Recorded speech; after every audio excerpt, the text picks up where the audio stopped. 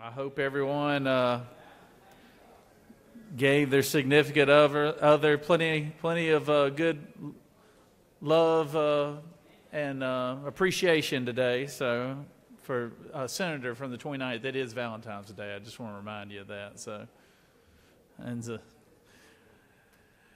it is time. The time for convening has arrived. Senate will come to order. At this time, I will ask all unauthorized personnel to exit the chamber. I recognize the senator from the 28th. Reading of the journal. Thank you, Mr. President. Happy Valentine's Day to you. I appreciate that. First off, I want to introduce our pages today. Now, I've got one hailing out of Noonan, Georgia. I grew up with his mama, Peyton Bass. Peyton, thank you for being here. Connor Brewer. Connor, thank you for being here. Joel Titus. Those two are from Jefferson, Georgia. And we have Grayson James out of Cumming. And we have Sana Scipio. I probably said that wrong, but she's out of Atlanta. Thank you to our pages. We appreciate all the good work you're going to do for us today and the citizens of Georgia. All right. Thank you, pages. Mr. President, a couple interesting facts about this day in history. On this day in 1867, Morehouse College was organized in Augusta, Georgia, which I found very interesting. And on this day in 1899, U.S. Congress began using voting machines. Really? And, yeah, that's a true story. Today is Frederick Douglass Day, Library Lovers Day, National Have a Heart Day, National Pet Theft Awareness Day, and, of course, Valentine's Day. Mr. President, the journal has been read and found to be correct. Thank you, Senator. Is there objection to dispensing of the reading of the journal? Chair hears none. The reading of the journal is dispensed with. Is there objection to the confirmation of the journal? Chair hears none, and the journal is confirmed. All senators who have bills and resolutions introduced, please bring them to the Secretary's desk. First reading and references to Senate bills. Secretary?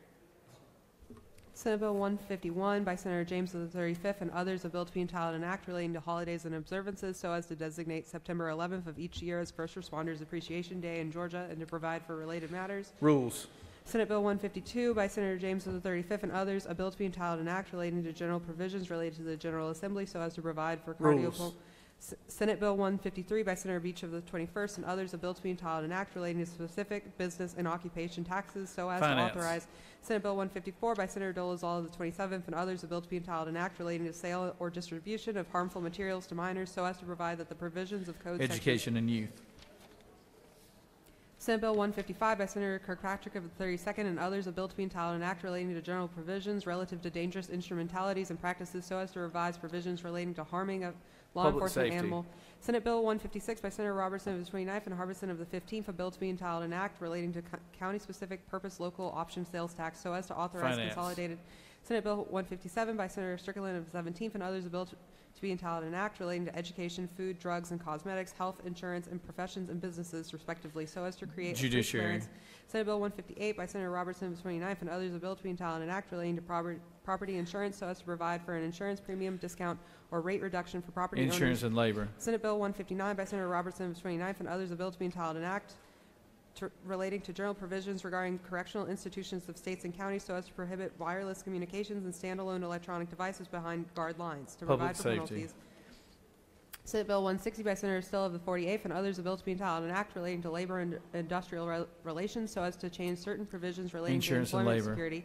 Senate Bill 161 by Senator Kennedy of the 18th and others, a bill to be entitled an act relating to general provisions applicable to counties and municipal corporations so as to ensure that counties and municipalities are protected from cyber attacks directed at contractors Science and and suppliers. technology. Senate Bill 162 by Senator Watson of the 1st and others, a bill to be entitled an act relating to health so as to eliminate certificate of need requirements for all healthcare facilities. Regulated industries. Senate Bill 163 by Senator Huffstedler of the 52nd and others, a bill to be entitled an act relating to alcoholic beverages so as to provide for regulation of the manufacture, distribution. Regulated industries.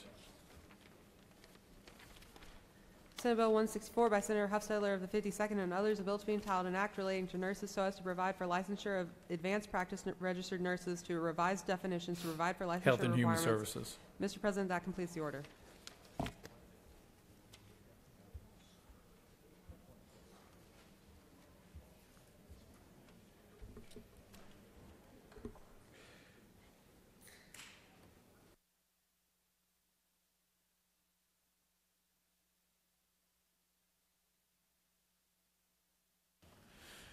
Secretary will read a communication from the governor's office.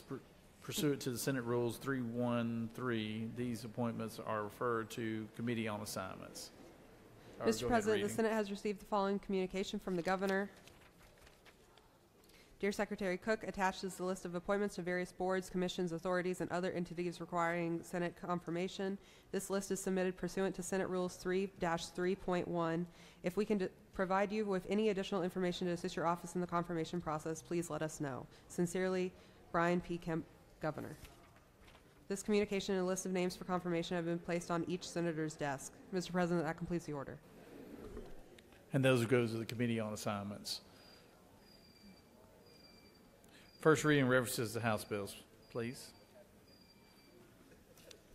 House Bill 129 by Representative Hong of the 103rd and others, a bill to be entitled an act relating to public assistance so as to expand temporary assistance for needy families, eligibility criteria to pregnant women, to revise definitions, to repeal a provision relating to elimination Children and family.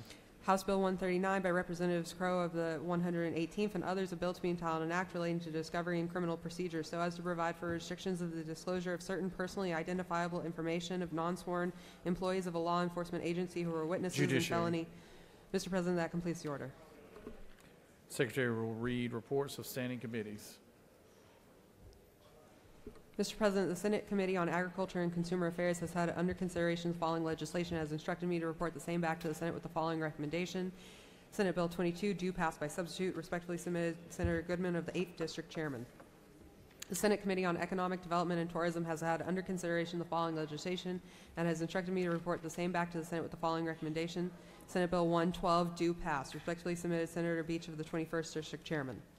The Senate Committee on Judiciary has had under consideration the following legislation and has instructed me to report the same back to the Senate with the following recommendation. Senate Bill 12, due pass by substitute. Senate Bill 13, due pass by substitute. Senate Bill 83, due pass. Respectfully submitted Senator Strickland of the 17th District Chairman. The Senate Committee on State and Local Government Operations has had under consideration the following legislation and has instructed me to report the same back to the Senate with the following recommendation. Senate Bill 104, due pass. Respectfully submitted Senator Ginn of the 47th District Chairman. The Senate Committee on State and Local Government Operations General has had under consideration the following legislation and has instructed me to report the same back to the Senate with the following recommendation. Senate Bill 28, due pass. Senate Bill 62, due pass by substitute. Respectfully submitted Senator Ginn of the 47th District Chairman. The Senate Committee on Veterans, Military, and Homeland Security has had under consideration the following legislation and has instructed me to report the same back to the Senate with the following recommendation. Senate Bill 93, due pass by substitute. Respectfully submitted Senator Dugan of the 30th District Chairman. That completes the order, Mr. President.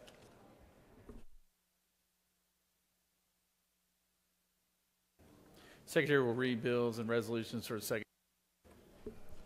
Senate Bill 59 by Senator Hatchett of the 50th and others, Governor, Office of the Inspector General, established. Senate Resolution 76 by Senator Kirkpatrick of the 32nd and others, training program, high-risk athletic activities for children 14 and under on property owned by the state of Georgia, covering important safety information for prevention and treatment of injuries to our young athletes, encourage. Mr. President, that completes the order.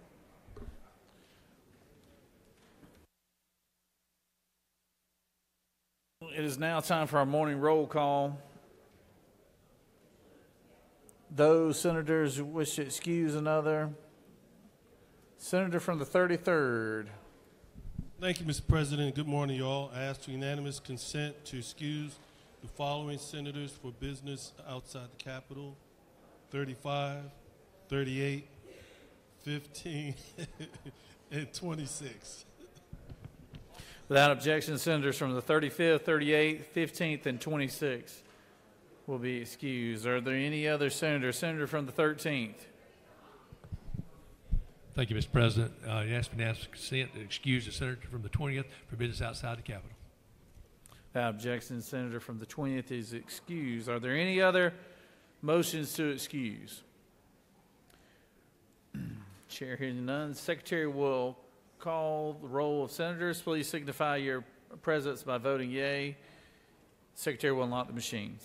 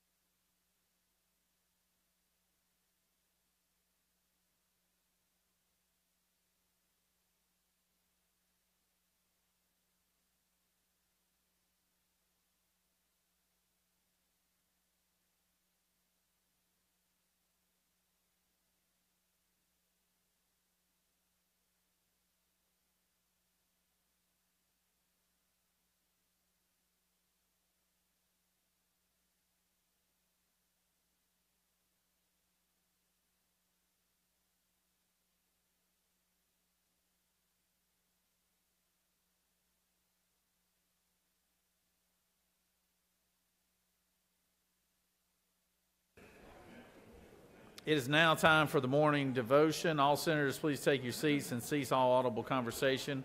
I would ask the doorkeepers to secure the chamber at this time. I'd like to recognize a senator from the 28th to lead us in our Pledge of Allegiance and introduce our chaplain of the day. Thank you, Mr. President. Y'all please join me in the Pledge of Allegiance to our nation's flag. I pledge allegiance to the flag of the United States of America and to the republic for which it stands, one nation, under God, indivisible, with liberty and justice for all. And now our state's flag. I pledge allegiance to the flag, principles for which it stands, wisdom, justice, moderation, and courage. Well, good morning, ladies and gentlemen. Happy Valentine's Day, and it gives me great pleasure to introduce my good friend Ralph Caldwell. He's been a Baptist minister for 33 years, having served several churches around Heard County and Carroll County over in the west part of our state. Most recently serving at Indian Creek Baptist in Bowden for 16 years. He currently serves as a supply preacher to churches without a pastor and for pastors who are out of town. He's been married to his wife Kim for 35 years and has a son Colton, who's actually an attorney there in Heard County. The Caldwells live in Heard County, where Ralph owns Caldwell Farms, which is a poultry, cattle, and row crop operation, and it's a family farm. His father was there as well. His late father passed away just a couple months ago. Was also a dear friend, our former commissioner there in Heard County, Gwen Caldwell. But Ralph was elected Middle Georgia Vice President for the Georgia Farm Bureau in 2021, and he represents 56 counties in that capacity across Georgia, from Heard County over to Richmond, down to Effingham, over to Stewart counties. And so I bring up Ralph Caldwell, great man, great farmer, and great Georgian. Good morning, Senators. It's a pleasure and an honor to be here this morning, but I've got to admit, they said it needs to stay down to about 5 minutes. So that's hard for a Baptist minister to spend 5 minutes speaking. And, of course, when I was hearing the reading a few minutes ago, I guess that's how you get in 5 minutes, okay? So, but anyway, it's an honor to be here with you folks today. And you've heard it mentioned a couple times already by the Lieutenant Governor and also Senator Brass that today is Valentine's Day. I hope you haven't forgotten that. But also today I want to remind you of another thing, and that is today is Farm Bureau Day at the Capitol. And I would like to, I know all of you have already received invitations over for lunch at the Freight Depot. And so I'd like to encourage you to come and have lunch with us over there. So, but this morning, as I think about it being Valentine's Day, and there will be anticipated $26 billion spent today on Valentine's Day, whether it be for roses or cards or candies or taking people out to eat. And I think about the challenge that you folks have of adopting a state budget. The state budget, I understand, for 22-23 is just a little over $30 billion. You run this state for 365 days on just a little bit more than people spend on flowers that wilt and chocolates that melt and cards that gets threw away or put somewhere else and lost. You run an entire state for 365 days. So let me applaud you for that. I'm thinking about of a story that I read one time about a young man, a Bible student at a Bible college, and he had decided that he would try to impress his girlfriend's dad. And so he sat down and he wrote a letter out to her dad and shared of his personal testimony, of his relationship with God. And when he finished that letter, he was in a hurry, and of course he was nervous, knowing that the father would probably read it over and over and over several times. And he signed it, and he put his life verse down. And that life verse is 1 Samuel 12:24. And 1 Samuel 12:24 says, "But be sure to fear the Lord and serve him faithfully with all your heart. Consider what great things he has done for you." Well, he was nervous, of course, and he mistakenly, instead of writing down 1 Samuel 12:24, wrote down 2 Samuel 12:24. So the dad, when he finished looking at the letter, he decided he'd look up exactly what 2 Samuel 2:24 is. And you're probably about like myself, don't know exactly what that says. But it says, "Then David comforted his wife Bathsheba, and he went to her and lay with her. She gave birth to a son, and they named him Solomon." So, you know, he tried to make an impression on the father, but it wasn't the impression that he had wanted to make. And so that father, I'm sure, never did forget that, and probably the young man probably never did forget it as well. But I want to bring to a point this morning of 1 Samuel 12:24. It says, "Be sure to fear the Lord." I think today of what an awesome responsibility we have in our lives of fearing God. A lot of times we hear the word fear and we think about of something that is maybe a horror or something that would be negative towards us. But I think of that word of fearing the Lord is of respecting. As Senator Brass said just a moment ago, my dad passed away earlier in January. And absolutely, as he lay there on his deathbed, there's some things that I did when I was a teenager that I would not want him to know about, because he would probably rise up off that bed and whip me. And was I scared of him or feared? No, I had respect for him. I had honor for him, because the things in which I'd done would have brought dishonor to him if he knew about things that I had done when I was younger. And so I want to encourage you today to always remember that this life will soon pass. This life, all of us one day, just as this chamber has changed in this past year with elections, our lives will change and be gone someday.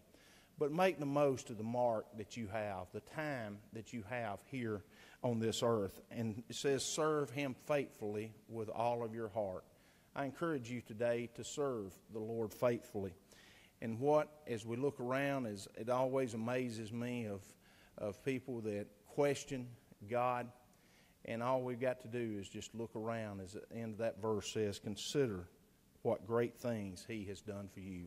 We have certainly been blessed, and I encourage you to honor God and to honor those that brought you here in the positions that you're in. I thank you for that. I applaud you for those jobs in which you do, and I encourage you, and you're in my prayers. Let's bow our heads in a word of prayer.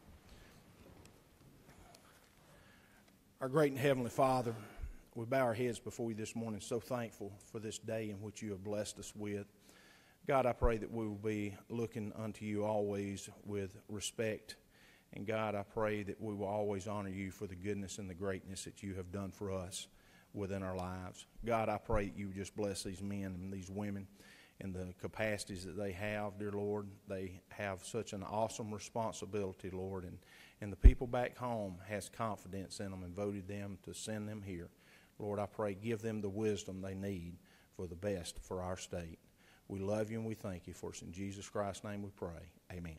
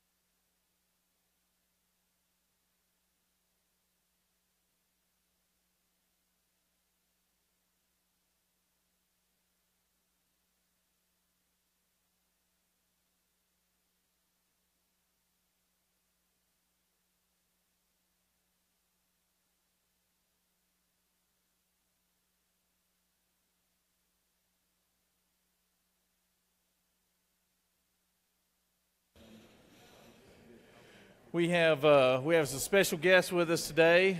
I'm sure everybody has somebody from their local Farm Bureau that is here today because it is Georgia Farm Bureau Day. Secretary, read the resolution, please. Senate Resolution 128 by Senator Goodman of the 8th and others, a resolution recognizing February 14th, 2023 as Georgia Farm Bureau Federation Day at the Capitol and for other purposes.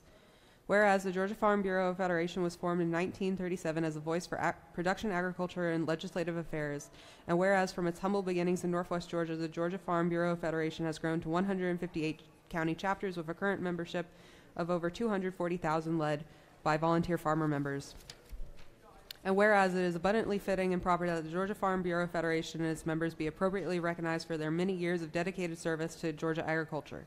Now, therefore, be it resolved by the Senate that the members of this body recognize February 14th, 2023 as Georgia Farm Bureau Federation Day at the state capitol. Mr. President, that completes the order.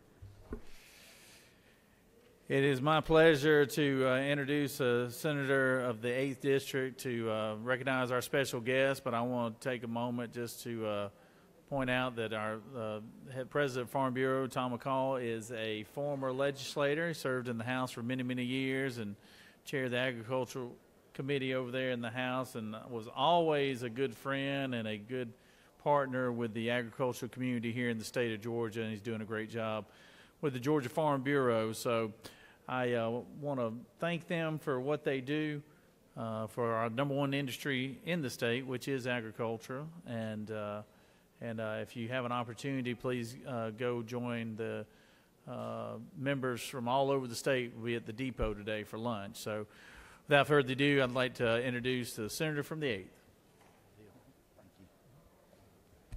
Well, it's just I'm honored to be able to stand here today with Tom McCall. Tom, when I qualified, I've got a picture of my son and I in his office. He was still chairman of the House Ag Committee at the time, and that's a picture that I really cherish. And, you know, when I graduated from college, I started out with Farm Bureau Young Farmers and then was president of our local county Farm Bureau and still serve on the board today, although I hate to say I miss most of the meetings because I'm in Atlanta during this time of year. But, you know, I really appreciate Farm Bureau and what they do for our state and what they do for the farm community and the advocacy that they do on behalf of rural Georgia. And I'm just thankful to have my good friend Tom McCall here today. Mr. President, would you like to come up and say a few words? There you go. And this is your resolution that they just read. Thank you, Mr. Chairman. You know, I see a lot of familiar faces out there, and I know there's a lot of new people. So we appreciate what Chairman Goodman did for us, letting us come talk to you a minute. Today is Farm Bureau Day at the Capitol. We have over 700 people here, and there's somebody from y'all's district, and we want you to come and eat dinner down at the depot if you have a chance. We are your resource for any kind of ag issues, and we appreciate what y'all do for us. I will tell you this, that when y'all start discussing some of this stuff, be real careful to protect Gate and Couva. Without Gate and Couva, I don't know if the largest industry in this state could survive. So I want y'all to be mindful of that. Real quick, I want to introduce three people up here. Farm Bureau is divided into regions, North, Middle, and South. My North Georgia Vice President, Mr. Bernard Sims from up in Ringo. Daniel Johnson's the South Georgia Vice President from down in Pierce County. And y'all heard the Baptist preacher this morning, who is the Middle Georgia Vice President from over in Heard County. And we appreciate y'all. We have about 250,000 member families and across the state. And I tell folks that understand how to count votes, when you say 250,000 member families, that's about 500,000 votes. So we hope we can help y'all. We appreciate what you do for ag, and we appreciate what you do for Farm Bureau. Again, please come down to the depot and eat dinner with us. You are welcome. And there is somebody here from your district, I can promise you. Thank y'all very much.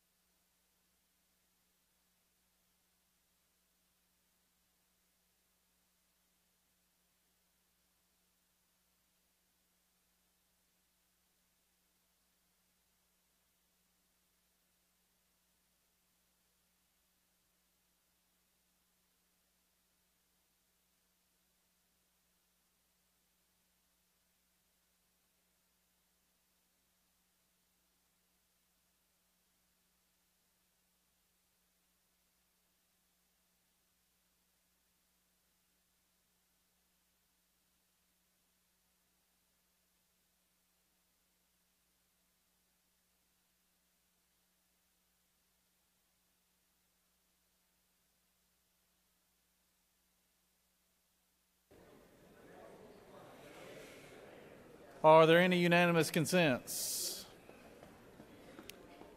Does any senator wish to rise on a point of personal privilege? Senator from the 9th.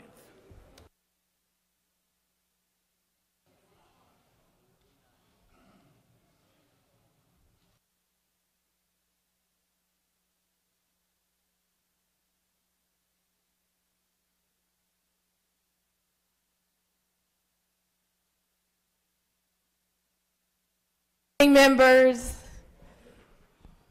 I bring greetings today from the great Gwinnett County. Y'all know how I feel about Gwinnett County.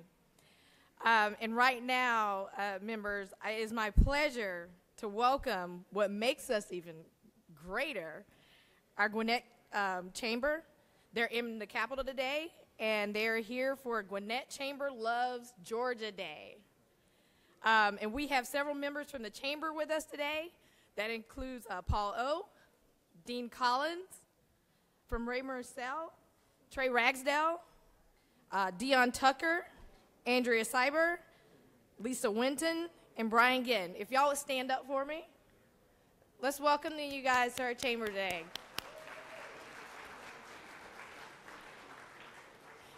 And I just want to highlight the privilege resolution that we have for them, SR 129. I'm not going to go through the whole resolution, the whereas and the what as, but just want to highlight a few points. The chamber was established in 1947, and the Gwinnett Chamber recently celebrated its 75th anniversary. It currently serves over 2,000 members and representing over 2,200 businesses, plus over 10,000 sole proprietors in Gwinnett County. Gwinnett is also home to nearly 600 international businesses. As of November 17th, 2022, the Gwinnett Chamber of Commerce earns a 5-star accreditation from the U.S. Chambers of Commerce, the highest designation achievable in the chamber history, nationwide. With only 201 accredited chambers with any designation, the Gwinnett Chamber is now on the top 1% of accredited chambers nationwide. So it is my pleasure, and I would like to recognize this day, February 14th, 2023, as Gwinnett Chamber Loves Georgia Day. Thank you all for coming. I yield the well. Thank you, Senator. And y'all had a wonderful event the other night for the Chamber Gala, I guess, that I was able to attend. Good turnout, good group of people. So thank you for that, Senator. Senator Farron? I'd like to recognize our doctor of the day, and I'd like to call on the senator from the 42nd to introduce him. Thank you, Mr. President. Good morning, colleagues. Happy Valentine's Day. It is my distinct honor to bring before you the doctor of the day, Dr. Lawrence L. Sanders, Jr., who has a MD and an MBA. Dr. Sanders serves as the Senior Vice President for Utilization and Care Management at Grady Health System. Dr. Sanders believes that good health is the result of individuals, groups, organizations, neighborhoods, and communities working together to create the conditions in every neighborhood and community to foster good health. As a leader, he strives to align clinical, financial, and administrative imperatives. His background is in epidemiology, management, and organizational effectiveness, and his clinical practice equips him to serve as a health service delivery subject matter expert and to communicate across clinical, financial, and administrative sectors. He is a resident of Decatur, Georgia, downtown Decatur. Please join me in welcoming and thanking Dr. Lawrence L. Sanders, Jr. Thank you. Well, good morning. I think you know my name is Lawrence Sanders, and first I want to say thank you for the work you do for the people of Georgia every day in making resources available to keep our state strong. Also, I'm particularly called by your effort to keep Georgia as a strong economic state with a good employment industry. And because I spend my day at Grady Hospital every day caring for many people who otherwise would not get health care, I understand how important health is to your vision for a strong Georgia. It is about all of us working together to create the conditions, to make the resources available, to assure that every person in Georgia has an opportunity for the best health they can have, because it is with that health that they can take advantage of the economic opportunities you create. At Grady, I serve as part of what we call the healthcare safety net, meaning we care for people who otherwise don't get care. And so we depend on you for resources to make that work, because at Grady, we care for vulnerable people every day. But Grady serves all of us in vulnerable times. So thank you very much, and thank you for what we do, and let's continue to work together to keep Georgia healthy. Thank you.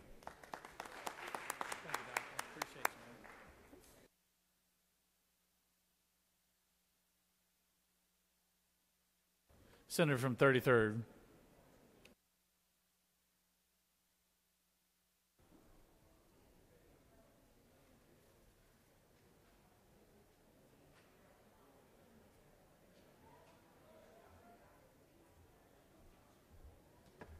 Thank you, Mr. President, my fellow senators, colleagues, friends, and y'all.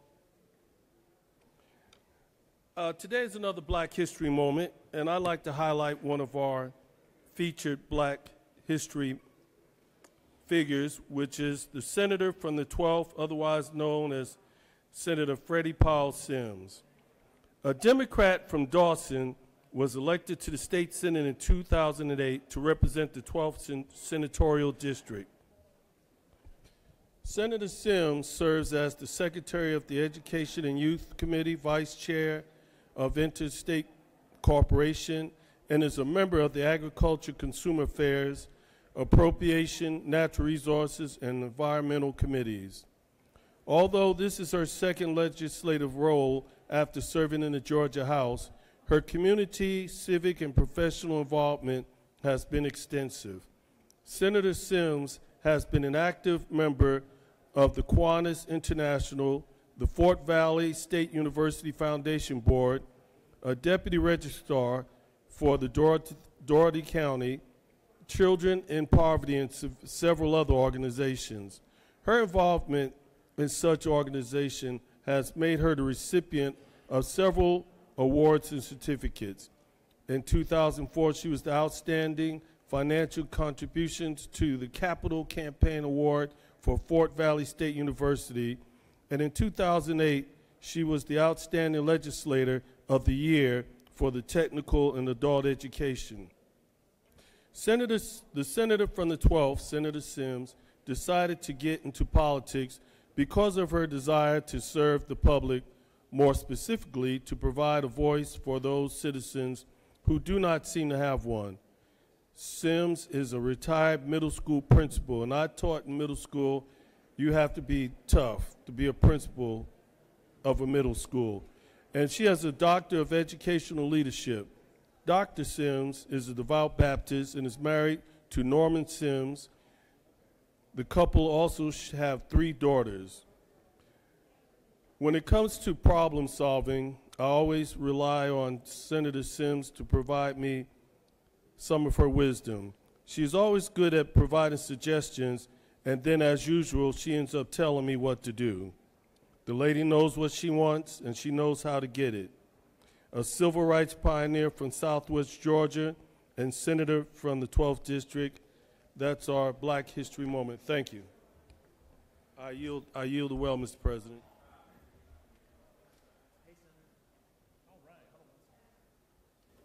Thank you, Senator. Senator from the 50th, would you like to rise on a point of personal privilege?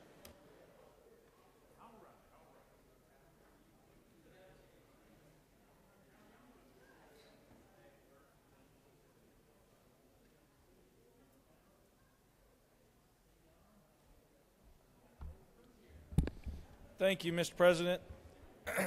I rise today with a proclamation from the governor naming this week, February 13th through the 17th, as Senior Week. Whereas in 1977, the state of Georgia authorized the establishment of the Georgia Council of Aging to serve as trusted advisors to the state's leadership regarding areas of concern being faced by Georgia's elderly citizen. citizens, and whereas the Coalition of Advocates for Georgia's Elderly, or COAGE, was established by the Council to provide a means through which members of the Aging Network could collaborate and identify the most pressing issues facing seniors all across our state, and whereas Georgia's 1.5 million citizens, 65 and older, represent 14.7% of the state's population and is the fastest growing segment of the population, and whereas these citizens provide invaluable resources and contributions to the overall position Georgia holds as one of the best places to live, and whereas in recognition of the advocacy efforts of its members, COAGE invites citizens to participate in events each year during a designated week designed to highlight the partnerships and support provided by the leadership of this state and to provide members of the aging community the opportunity to come together to celebrate and recognize the contributions of Georgia's seniors. So this week is Senior Week. I want to say Happy Senior Week to all the seniors, and thank you to the governor for this proclamation. Thank you, Senator. Senator from the 35th, would you like to speak from your desk there? Uh-huh.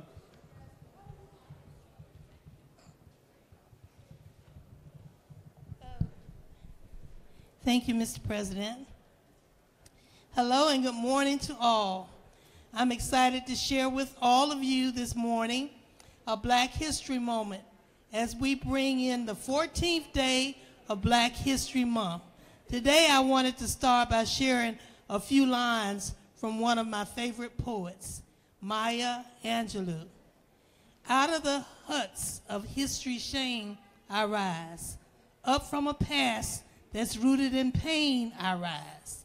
I'm a black ocean, leaping and wide, welling and swelling I bear with the tide.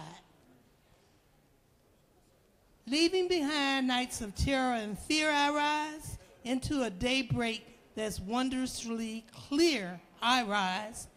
Bringing the gifts that my ancestors gave, I am the dream and the hope of a slave. I rise, I rise, I rise. Maya Angelou was a civil rights activist and trailblazer in the art of poetry and writing in America, receiving international recognition of her 36 published books. More than 30 of them are best-selling titles. As a young child, Maya experienced physical and emotional and sexual trauma that left her almost completely mute for several years. Such as her work is the result of the difficult early life. Struggling to make a life for herself, Angelou worked as a cocktail waitress, cook, dancer, and even through all of this, she still continued to pursue her passion for writing as she put in long hours in each of these positions. Angelou was also an actress, director, producer of plays, movies, and public television programs. Maya Angelou is an example to every black woman with a passion, and I'm honored to share part of her story with you today. So she received a Pulitzer Prize, Tony Award, 3 Grammys during her career, and the list goes on. Not only is she an inspiration to me personally, but her art shaped black culture for generations to come. Her other poem, Pretty Women Wonder, Where My Secret Lies, I'm not cute or built to suit a fashion model size. But when I start to tell them, they think I'm telling lies. I say it's in the reach of my arms, the span of my hips, the stride of my step, and the curl of my lips. I'm a woman, phenomenal woman, that's me. And she closed by saying, now you understand why my head's not bowed. I don't shout or jump about or have to talk real loud. When you see me passing, it ought to make you proud. I say it's in the click of my heels, the bend of my hair, the palm of my hands, and the need of my care. Because I'm a woman, phenomenal woman, that's me. So I applaud all the phenomenal women of Georgia today. Speaking of Maya Angelou, and happy Valentine's Day to all. Happy Black History Month. Thank you, Mr. President. I yield the will.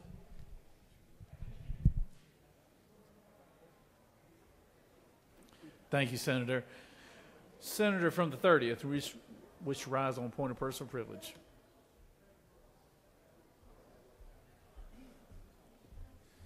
Thank you, Mr. President. Happy Valentine's to everybody here. I know this is exactly where y'all want to be on Valentine's Day. I do have Mrs. Carmen Dill here with us with the Carrollton High School FCC LA Club. Now, my generation takes great pride in talking poorly about this younger generation, that they don't do anything for anybody but themselves, but that's not what the FCC LA is. The FCC LA is all about paying it forward, contributing and providing service to their communities and looking to become the leaders of the future, the exact kind of people that we look for as our next generations of leaders. So if the FCCLA from Carrollton, if y'all would stand up, please. Y'all join me in welcoming them to the Capitol. Thank you, Mr. President. I yield the well.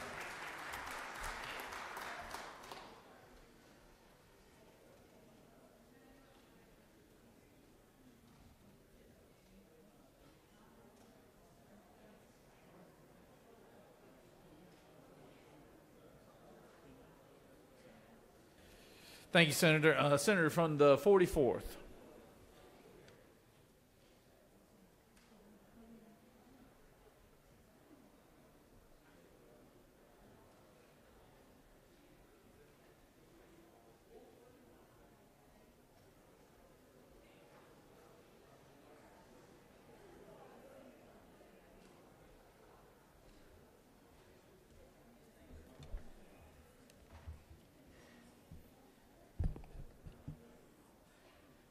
Good morning. Thank you, Mr. President. Today I rise to give tribute to a friend, Mrs. Bernella Bunny Hayes Jackson Ransom, the first African-American First Lady of the City of Atlanta. In 1973, when Maynard Jackson became the first black mayor of the City of Atlanta and any major southern city, Bunny became the first black First Lady.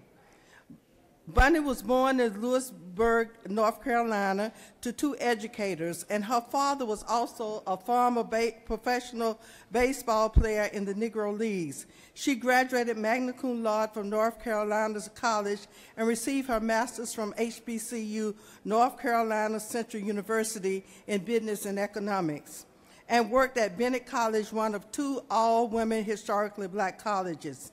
She moved to Atlanta, worked at Economic Opportunity Atlanta, and married Maynard Holbrook Jackson. She was the mother of 4 children, 3 daughters and 1 son. As First Lady, she boosted the arts and was responsible for the Alvin Ailey Dance Theater return to Atlanta. She also convinced the High Museum to hang an exhibit by Ernie Bonds in the Galleria of Symphony Hall. Exhibitions by Bernie Andrews and Romar Bearden followed. In 1975, she founded First Class, a public relations and marketing firm, and served as the president and CEO until she retired in 2002. As founder and president of Atlanta Artist Management, she managed the recording careers of acts such as Cameo, Larry Blackman, Brick, and the SOS Band. Bunny loved the city of Atlanta and was a member and leader in some of the city's leading social and cultural organizations, including Delta Sigma Theta, Jack and Jill, the Lynx, the National Coalition of 100 Black Women. Listed as Outstanding Young Women in America in 1970, Who's Who in American Women, Who's Who in Georgia, and in Dollars and Cents magazine, and also Atlanta's Top 100 Women of Influence. She was the author of 2 books, Getting the Word Out, How to Market Your Ministry, and Memoirs of a Life Well Lived, the first First Lady. I join other Georgians to remember her as a dedicated community and business leader, generous humanitarian, and an inspiration to the many people whose lives she touched. As the first African-American First Lady of the City of Atlanta, she represented the city well. Her beautiful celebration of life was yesterday at the historic Ebenezer Baptist Church, where many people across this nation gave tribute to her. Mr. President, I'm not sure if we did a moment of silence last week. If not, I would just ask for a moment of silence.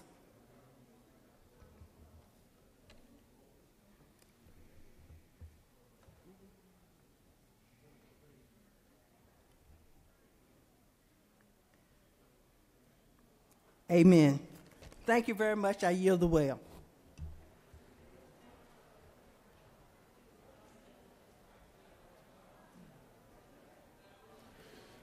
Senator, I apologize for that. Apologize I missed that. Senator from the 5th.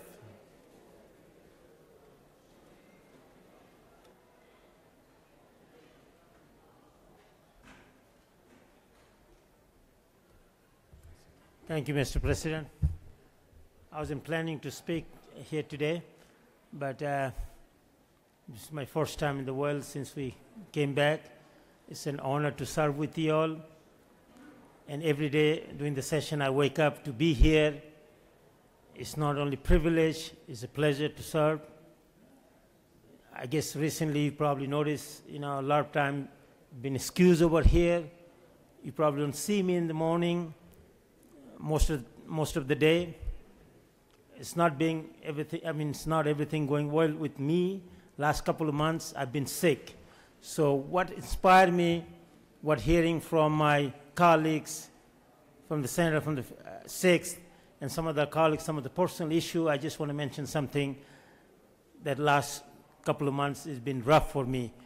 Because I had a COVID. This is my personal story. I had a COVID this summer.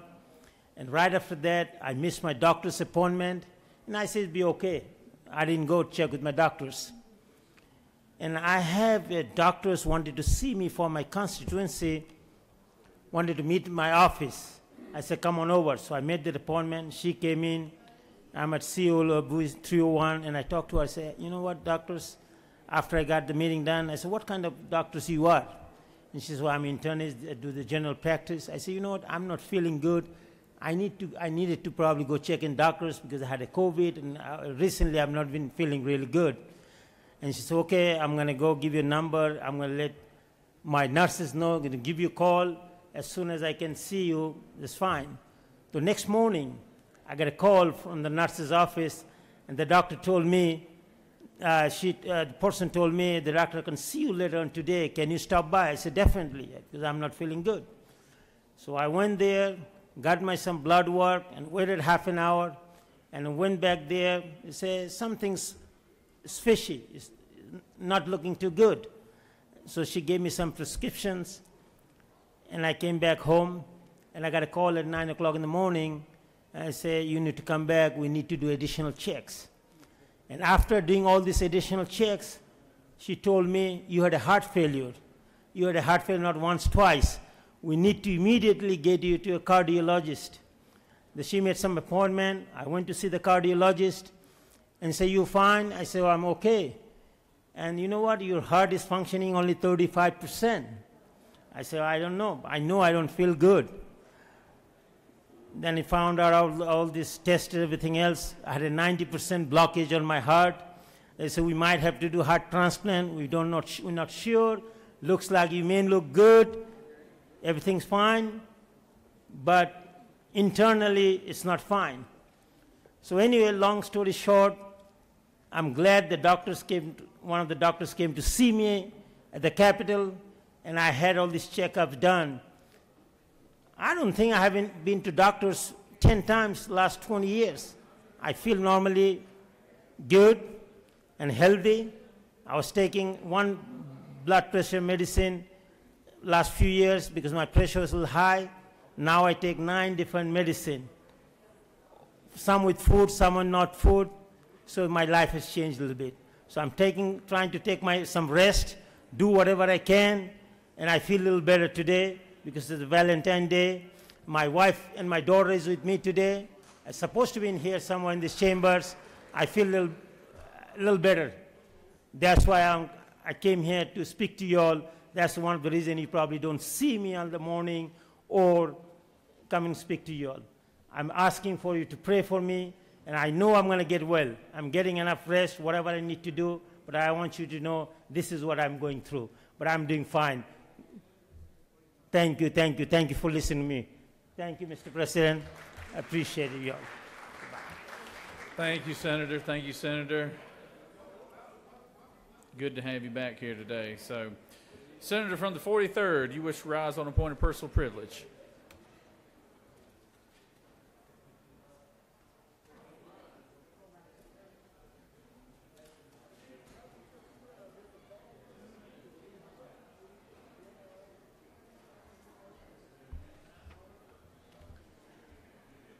Thank you, Mr. President. Good morning, colleagues. Today I rise to acknowledge celebration of Founders Day for the African Methodist Episcopal Church, the first black church on the face of this planet, who has showed other churches how to be the church, how to have church, and how to have a method. Our founder, Richard Allen, founded the AME Church 1816 in Philadelphia, Pennsylvania. And our bishop is here. I don't know if we still have any AMEs in the gallery, but if you are, would you please stand? Yay! And welcome to your state capitol as we celebrate our Founders Day this month. Thank you, Mr. President. I yield the will.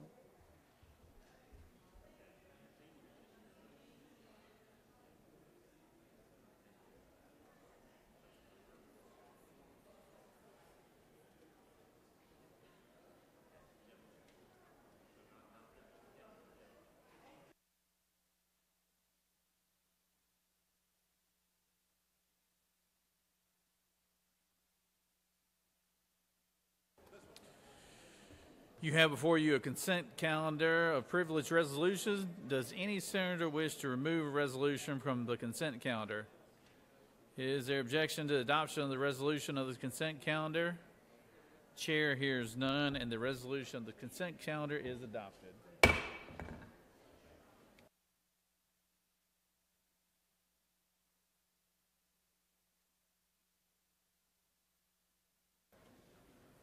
Are there any motions to withdraw and commit? Here, no motions.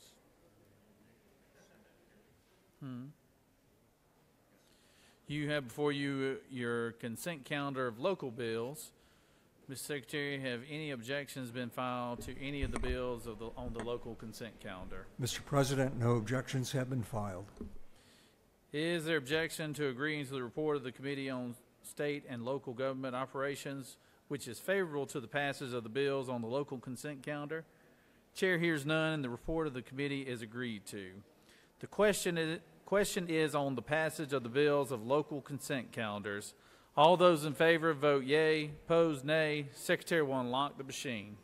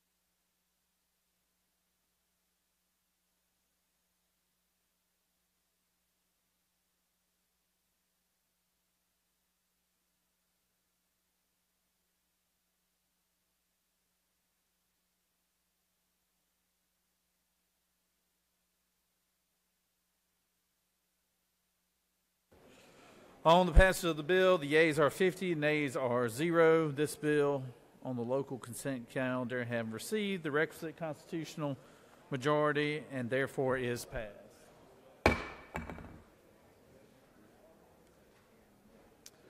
All right, we're on the way to the rules calendar here. So SB 69, Secretary will read the caption.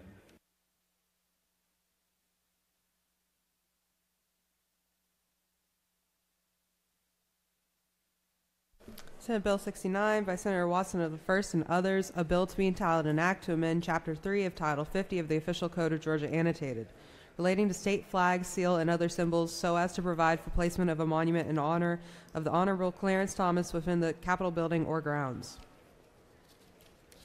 The Senate Committee on Rules recommends that this bill do pass. Respectfully submitted, Senator Brass, Chairman.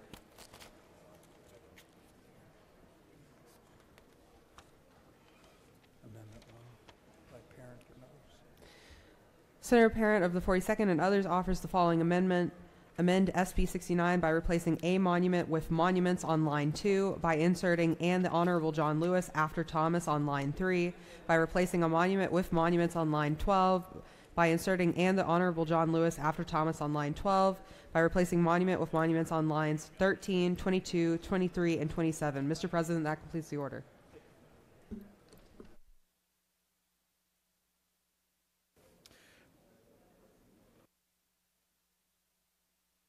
Recognize the senator from the 1st to speak to the measure.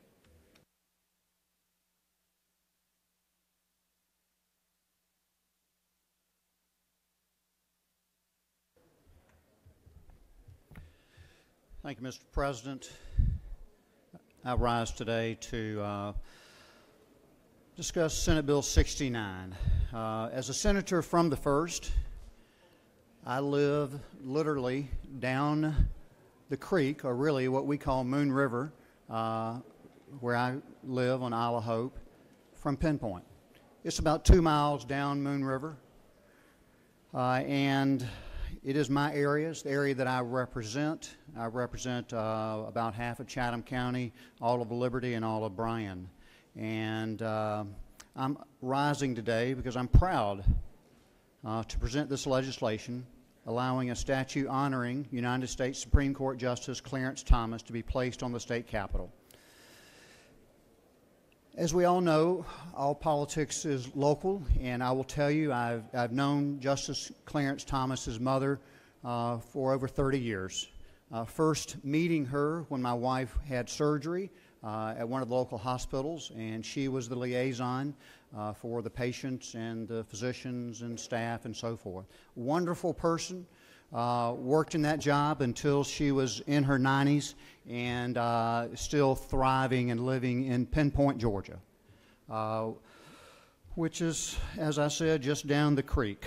Justice Thomas was born there.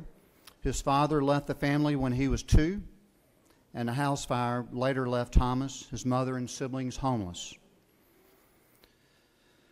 Clarence Thomas lived with his maternal grandparents in Savannah. When they moved, his grandfather taught him the value of hard work and getting a good education.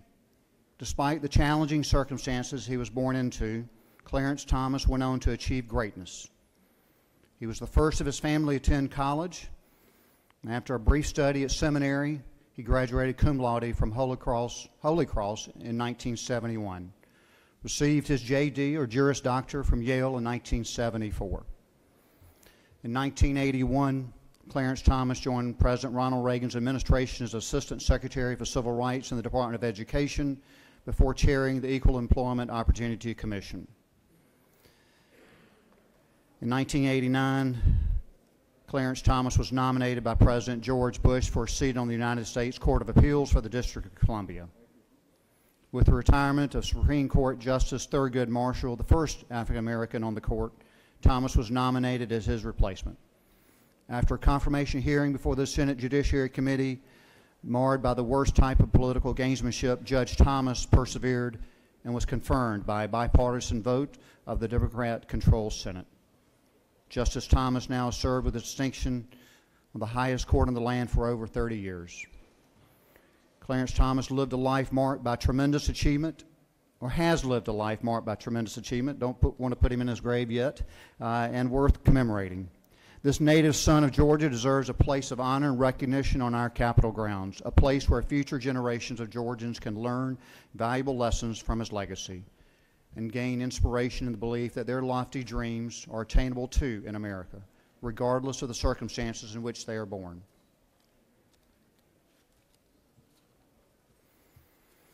This Senate bill is straightforward. It calls for a monument honoring Justice Thomas to be designed, procured, and placed on the placed by the Capital Arts Standards Commission, subject to approval by a monument committee composed of members of the General Assembly. Funding will come from private sources with no public funds to be expended. With that, I ask for your favorable consideration, and I'm happy to yield for questions. You do have some questions, Senator. Thank you. Senator from the 10th. Thank you, Mr. President. Will the Senator yield? Yes, I will, to my senator from the 10th. I noticed on the back over on line 16, you talk about the members that would serve on your committee. Yes, sir. Do you have any objection to adding 2 members from the Georgia Legislative Black Caucus to serve on the committee as well? Well, I mean, this is the usual standard for doing this, so this is sort of the cookie cutter relating to that, so yes, I would. Senator, further yield? Yes. Senator, the reason why I asked that question is because this is a person of color, and I believe that ensuring that we have people of color's voice heard on the committee would be instrumental. And I would hope that if you couldn't agree to at least 2 members of the GLBC, then you would commit to at least 2 members from the Democratic Caucus. Senator from the 10th, these will be appointed by the Speaker of the House, Lieutenant Governor, and one from the Governor. It does not preclude anyone from any of them nominating a person of color. Senator, further yield? Yes, sir. Senator, you would agree that Justice Thomas is a controversial figure in the African American community? Wouldn't you agree to that? I'm sure you speak with passion. I don't see it that way, but I understand that. Senator, further yield? Yes. Being a person of color, can you understand that I have issues with some of the rulings, not the man, but particularly some of his positions that he's taken on issues that are important to those of us of color? I certainly respect your opinion. Senator, further yield? Yes. Senator, do you understand the issues that women may have with some of the positions that Justice Thomas has taken as well? I understand it. I don't necessarily agree with it, but I understand it. Yes, certainly. Respect your opinion. And Senator, further yield, I hate to go through all the litany of those who may align themselves against it. Your decision on that one, Senator. But you do understand some of the sensitivities that we I have. understand, yes. Don't you, necessarily agree with it, but I certainly understand your position. Thank you, Senator. Senator from the 43rd, you wish to ask a question? Thank you, Mr. President. Does the gentleman yield? Yes. You stated that you represent Pinpoint, Georgia? I do. Do you further yield? I'm sorry, I didn't quite understand that. That's the question. You answered it. Do you further yield? Oh, yes, yes. I'm sorry. Is there a place in Pinpoint, Georgia for this statue? Is there a place? Is there a location in Pinpoint, Georgia where this statue can be placed? I don't know where that question's coming from. I certainly, that's not having to do with this bill, but is there a place if you wanted to have a statue made and put in Pinpoint, Georgia, or if I did, I'm sure there may be an area for that. I really haven't researched that. Okay. Do you further yield? Yes. May I suggest that the study committee look for a location in Pinpoint since this is the home place of Justice Thomas? You may suggest that. That's not what this law does, but I appreciate your thoughts. Senator from 31st. Good morning, Senator. Do you yield? Yes, I do. One question I have is it not true that the Capital Arts Standard Commission, isn't it, the history of it is typically bipartisan and representative of everybody in the General Assembly? Is that not true?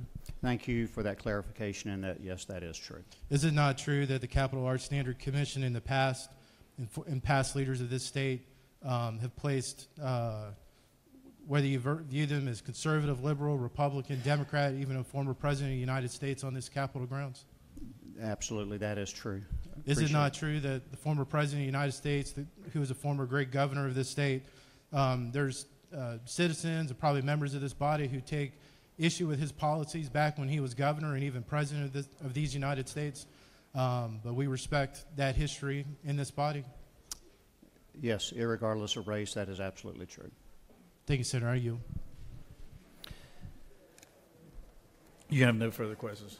Thank you, Mr. President. I would appreciate your favorable consideration. Senator from the 9th, would you like to speak to the measure? Your light's on.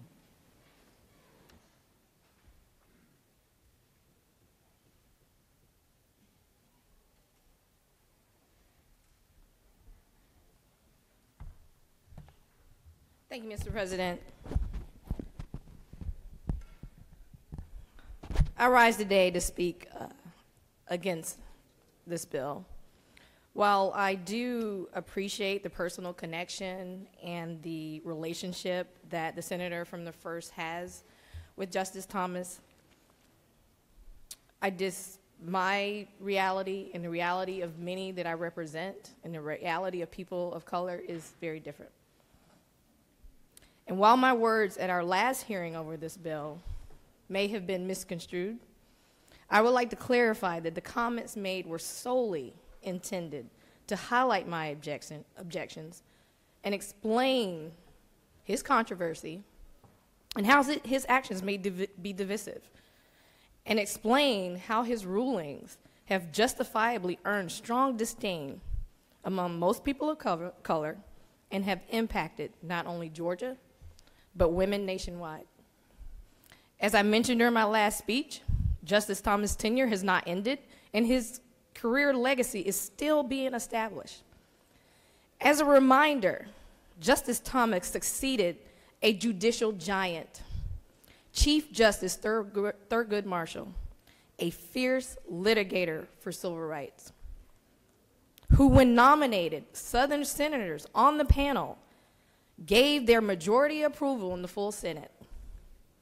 And they reported, and I quote, "Nominee Marshall demonstrated those qualities we admire in members of our highest judicial tribunal, along with a balanced approach to controversial and complicated national problems."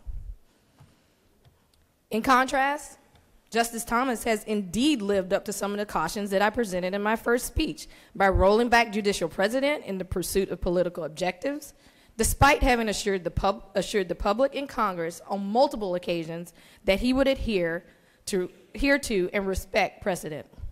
Additionally, his wife is directly implicated in not only participating in the insurrection on January 6, 2021, and I want to remind everyone how shameful and embarrassing it was to have insurrectionists storm our Capitol.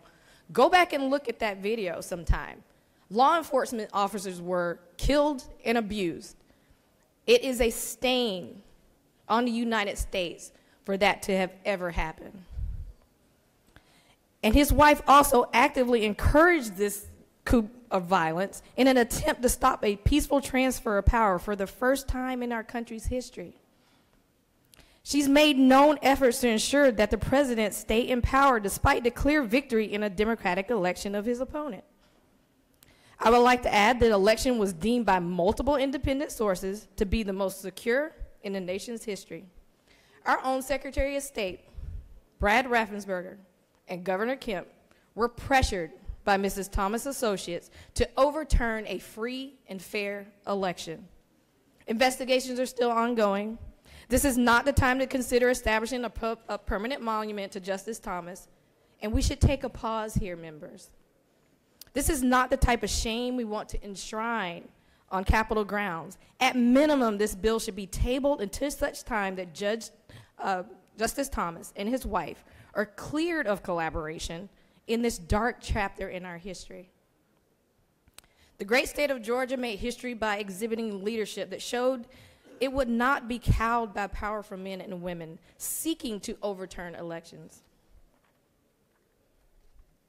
We should not turn that hard-won victory on his head by enshrining participants and those aligned with participants that are part of this shameful moment in the history on our grounds. Given the controversial nature and sensitivity of Justice Thomas and his tenure that has not yet ended, why are we even voting on this bill? We have so many other important issues to address in this state. So I'm asking this body to vote no, and if I don't have any questions, I yield. That question. Senator from the 31st, would you like to? Hey, Mr. President, Senator Yield. Yes. This bill in front of us today, does it state anywhere that we're debating Virginia Thomas? It does not, but Senator, no one is separated from their spouse. Everyone in their home has values in their home. I know I do. I share values with my husband as you do with your husband and family. They are not separated.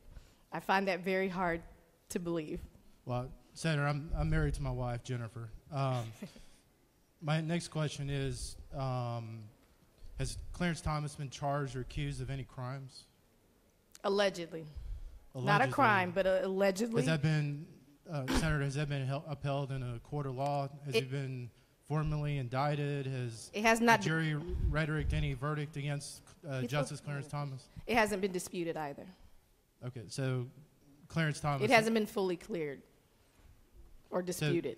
So, Senator, if I ask a follow-up question, is Senator Thomas been investigated by law enforcement with any sort of recommendation of indictment or any sort of action against him? Yes. There's no recommendation, no. He was cleared, but okay, so it can still be. Justice Thomas was cleared. He was cleared, but it is still disputed. Disputed, okay. So not a matter of fact. We saw the hearings. We saw the testimony of Anita Hill. I believe the woman, and many do. So, Senator, last question is, just to be clear, so in the case of Anita Hill and the alleged activities that you're bringing here today regarding January 6th, Clarence Thomas has not been indicted, mentioned, or anything and related to doing any wrongdoing with the United States government or anything. Is that not correct? Justice Thomas has not been indicted in the Anita Hill incident, nor have we fully cleared him of his wife or his participation possibly in the insurrection. That has not been cleared. All right, thank you, Senator. Thank you. Senator from the 12th, would you like to rise for a question? Thank you, Mr. President. For Senator Noel, is it not true that the 39th President of these United States from Plains, Georgia, is my most famous and valued constituent? The Senator knows what she speaks. Thank you. Isn't it also true that there's absolutely zero similarities of integrity and moral values or behavior between these two men? The Senator knows what she speaks. Thank you. You have no further questions, Senator. I yield the will.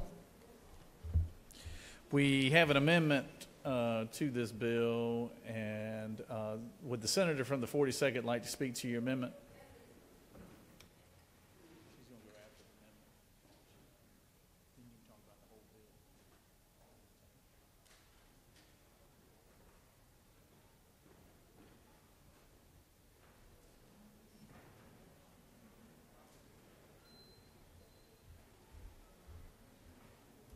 Thank you, Mr. President. I rise with an amendment that would simply add a statue of another famous and very consequential Black Georgian to the bill, that of the Honorable John Lewis. Everyone knows John Lewis.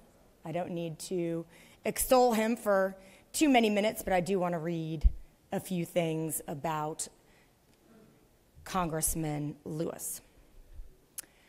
The son of Alabama sharecroppers, Representative John Lewis of Georgia dedicated his life to advancing the cause of freedom and equality in America. As a leader of the civil rights movement of the 1960s, Lewis challenged Jim Crow segregation and oppression across the South through nonviolent protest. Lewis put his own physical safety on the line many times, and his bold, peaceful stands against discrimination were often met with violence. In 1965, Alabama state troopers in the town of Selma attacked Lewis and other demonstrators with clubs and tear gas during a march for voting rights. Images of the assault were broadcast around the country and directly contributed to the passage of the Voting Rights Act of 1965. 2 decades later, in 1986, Lewis was elected to the U.S. House of Representatives from an Atlanta district, part of a new generation of black lawmakers from the South, made possible directly by Lewis's tireless work to expand access to the ballot for previously disenfranchised black Americans and black Georgians. During his more than 3 decades in Congress, Lewis was a formidable legislator who exerted moral and political leadership within the Democratic Party and who never forgot his activist roots. The appalling brutality against peaceful demonstrators, including John Lewis in Selma, served as the catalyst for congressional action on voting rights.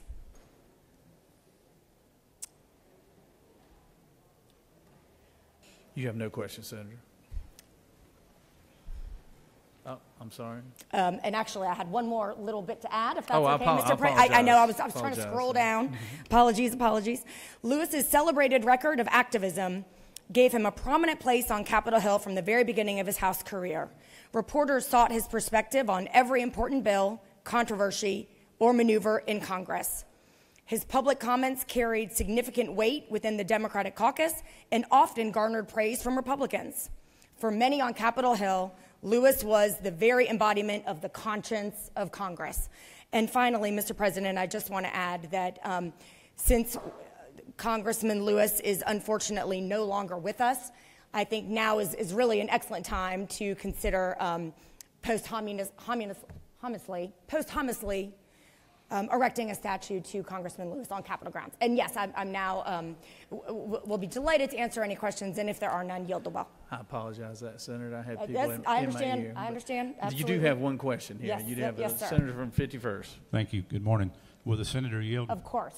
Senator, I believe last year we had this same bill on the floor of the Senate, and the minority party voted against it unanimously. Is that correct? I don't recall the breakdown of the vote, but I'll speak for myself in saying that I voted against it, yes.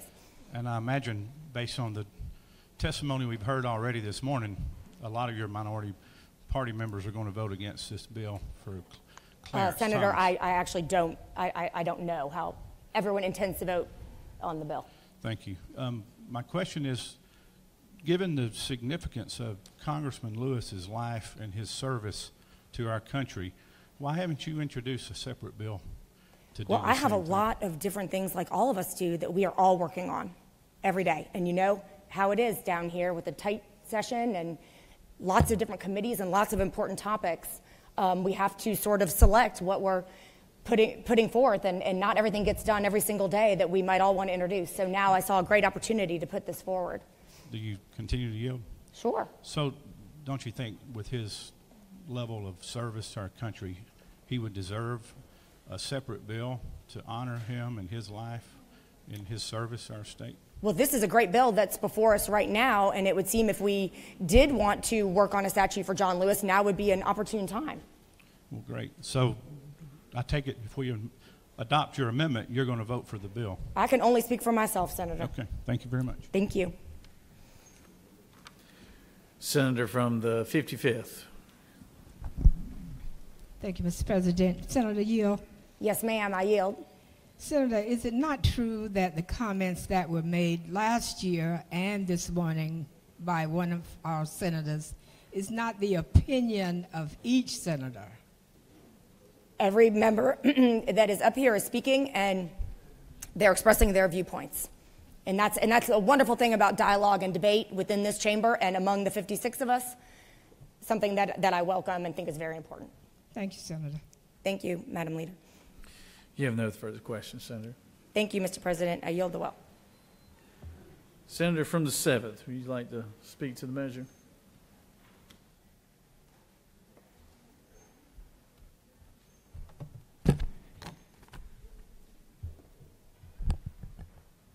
Thank you, Mr. President. I rise today in opposition to Senate Bill 69. For too long, the Georgia State Capitol has been home to statues and paintings of those who stood against our values and our democracy. And to me, these monuments are an affront to all of those who have fought and died for this country. And that is why in my own county, I helped lead the movement to remove the last Confederate monument in Gwinnett. But here at the Georgia State Capitol, statues and monuments have stood for decades, some mere steps from this chamber. Monuments whose memories of insurrection and national betrayal were or continue to be honored alongside those who gave the last full measure of devotion to preserve America and protect our democratic society. Let me remind you of some of the names pulled from the Georgia archives of those honored here who fought to secede from this nation and overthrow our democracy. Alexander H. Stevens, Vice President of the Confederacy. Howell Cobb, General in Confederate Army, U.S. Representative, Speaker of the U.S. House, Governor, Secretary of the Treasury, one of the founders of the Confederacy. John Brown Gordon, Confederate General, Senator, and Governor from Georgia. Joseph Emerson Brown, Georgia Governor and Senator, Chief Justice of the Georgia Supreme Court, led Georgia into the Confederacy. William Ambrose White, Lieutenant in the Confederate Army, Georgia State Comptroller. Benjamin Harvey Hall, United States and Confederate Senator, U.S. Representative from Georgia. Logan Edwin Bleckley, Confederate soldier, Chief Justice of the Georgia Supreme Court. James S. Boynton, private in the Confederate Army, Governor of Georgia. Alan D. Candler, Colonel in the Confederate Army, Governor, Secretary of the State, U.S. Representative, State Senator, and State Rep. Alfred H. Quilcott, Confederate General, Governor, Senator, and U.S. Representative. George W. Crawford, President of the Georgia Secession Convention, U.S. Representative, Governor, Secretary of War, State Attorney General. Charles Frederick Crisp, Lieutenant in the Confederate Army. Clement A. Evans, General of the Confederate Army. Herschel Johnson, Confederate, State Senator, Governor of Georgia, U.S. Senator. John McIntosh Kell, Commander in the Confederate States Navy. Sidney Lanier, Private in the Confederate States Army. Thomas G. Lawson, Georgia Representative, U.S. Representative, 2 years in the Confederate Army. Robert E. Lee, General of the Confederate Army. Henry Dickerson McDaniel, Major in the Confederate Army, Delegate to the Georgia Secession Convention. James Milton Smith, Confederate Colonel, Governor, Speaker of Georgia House. And Robert Toombs, Confederate General. 21 names, 21 Confederates who betrayed our country have been honored at the state capitol. And I believe today, if we choose to pass this bill and honor Associate Justice Clarence Thomas in this way, we may be making that mistake once more. Serious questions remain about the events of January 6th and the role of Associate Justice Thomas's wife, Ginny Thomas. What Justice Thomas knew, what his role may or may not have been, remains unknown by this body and by the public. What we do know, however, is that there was contact between Justice Thomas's wife and organizers of the attempted insurrection on January 6th. Until such time as Justice Thomas, his wife, and his associates have given a full and public account of their actions under oath, and all doubt about the legality or intent of their actions have been found to be honorable, I cannot and will not support this bill. I urge my colleagues to respect those who have served to defend our democracy from all threats, foreign and domestic, to oppose this bill. Mr. President, with that, I yield the well. Senator has yielded the well. Senator from the 36th, you wish to rise?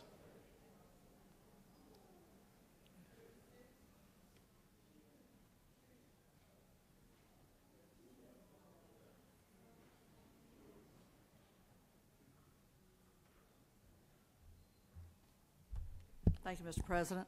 Colleagues, I rise to speak against this proposal to place a statue of Clarence Thomas on Capitol Hill. and I'll spend a couple of minutes reminding you that the last time this was before this body, I brought an amendment to add Jenny Thomas alongside Justice Clarence Thomas.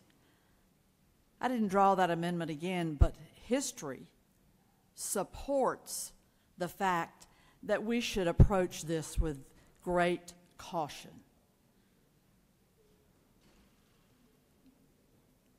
The wife of Clarence Thomas was called and testified before the investigatory committee of the House around the January 6th insurrection.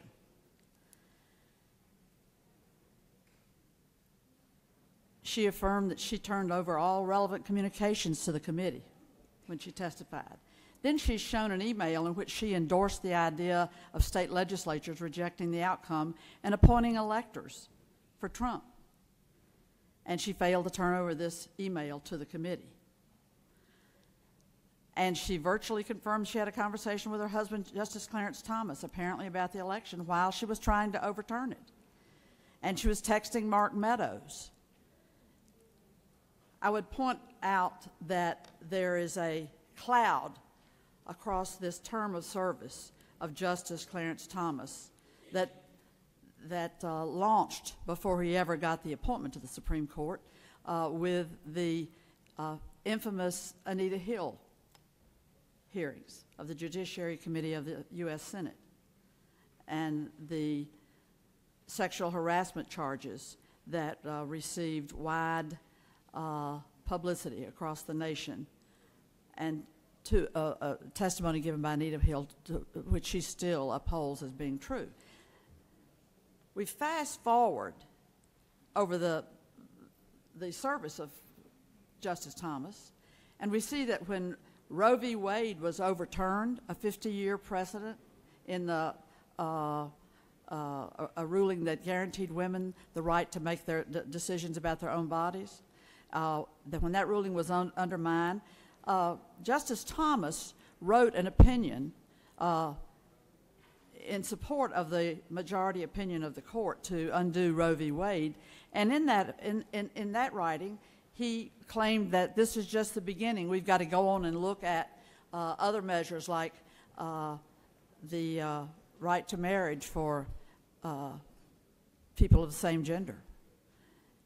We need to go on and look at whether or not married couples have the right to contraception.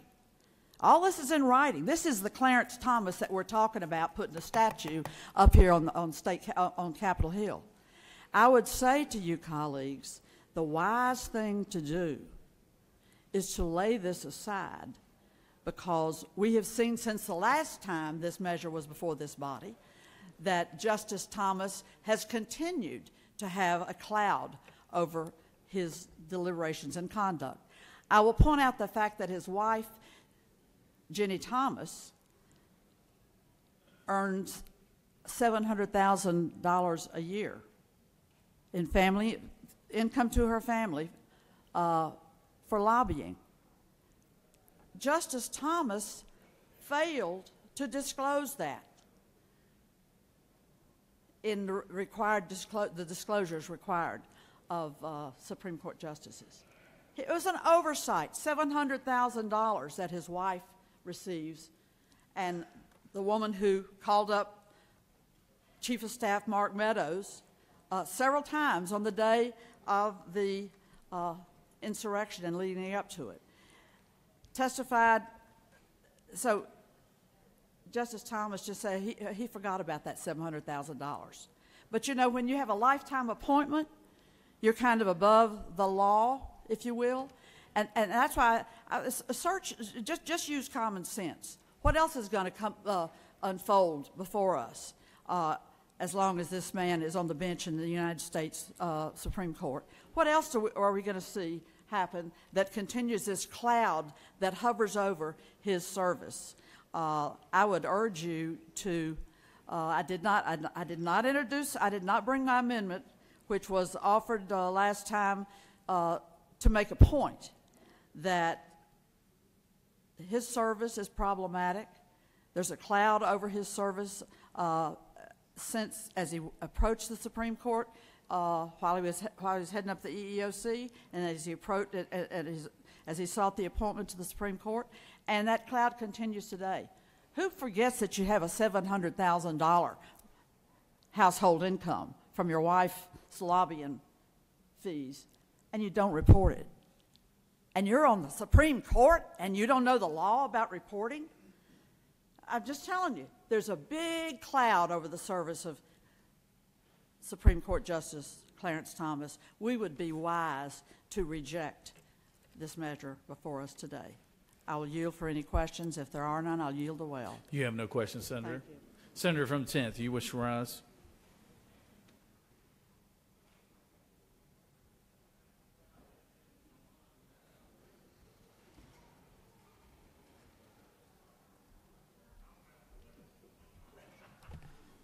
Thank you, Mr. President and members of this body. This is one of those occasions where you don't know if you should really rise or you should stay in your seat because of the ambivalence you feel toward a bill that we're discussing that you find so many issues and so many problems with. First of all, let me just say that I want to thank the senator from the first who had the courage to stand in as well and entertain questions and even express to us his sensitivity about bringing this legislation. And I'm glad that I asked him that question about how he felt about this particular legislation, because I just want to take a few moments to tell you how I feel about this legislation. I remember last year when this same bill came before us, I stood up here and I made a comment, and the comment that I said basically encapsulated my feelings about this particular legislation. And let me remind you, I'm not talking about the man, because certainly Justice Thomas is extremely accomplished. What I'm talking about is what this person has done, what his policies, what his votes that he's taken on issues, and how that had an effect, particularly on people like me, people of color. I also remember last year when this bill came before us and a different lieutenant governor was presiding over this body, I raised a question about his wife, and I was summarily shut down. You know, I had an opportunity to go back while I was on a trip that some of you may have heard about with the then Lieutenant Governor. I asked him, I said, Governor, I remember when we were discussing Justice Thomas and I raised this issue about his wife, and you summarily shut me down, but since then, a whole lot more information has come out about her participation in the January 6th insurrection. He shared with me that, Senator, I probably should have let you go ahead and ask that particular question. So even the then Lieutenant Governor has some reservations that he expressed to me not so very long ago about this particular person, about this particular legislation. And I know it's very, very sensitive to talk about race in this body, but any time that we have a legislation proposing to place a statue of Clarence Thomas on this grounds, we cannot avoid that conversation, so I'm not going to avoid it either. In the black community, we have an expression, and I don't want to use this label too deeply here because I'm just trying to tell you what we have in the African American community. When we talk about a person of color that goes back historically to the days of slavery and that person betraying his own community, we have a term in the black community. That term that we use is called Uncle Tom. And Uncle Tom is either a fictional or non-fictional character. I don't really know the origin of Uncle Tom, but it talks about a person who back during the days of slavery sold his soul to the slave masters. That's the story, the fictitious of the story of an Uncle Tom. So when we think about a person in the black community who's accomplished, but yet policies seek to subvert, some may even say suppress, the achievements and accomplishments of people of color, I couldn't help but to think about that term in expressing my dissatisfaction with this particular legislation. Folks, as I said last year, y'all just don't get it.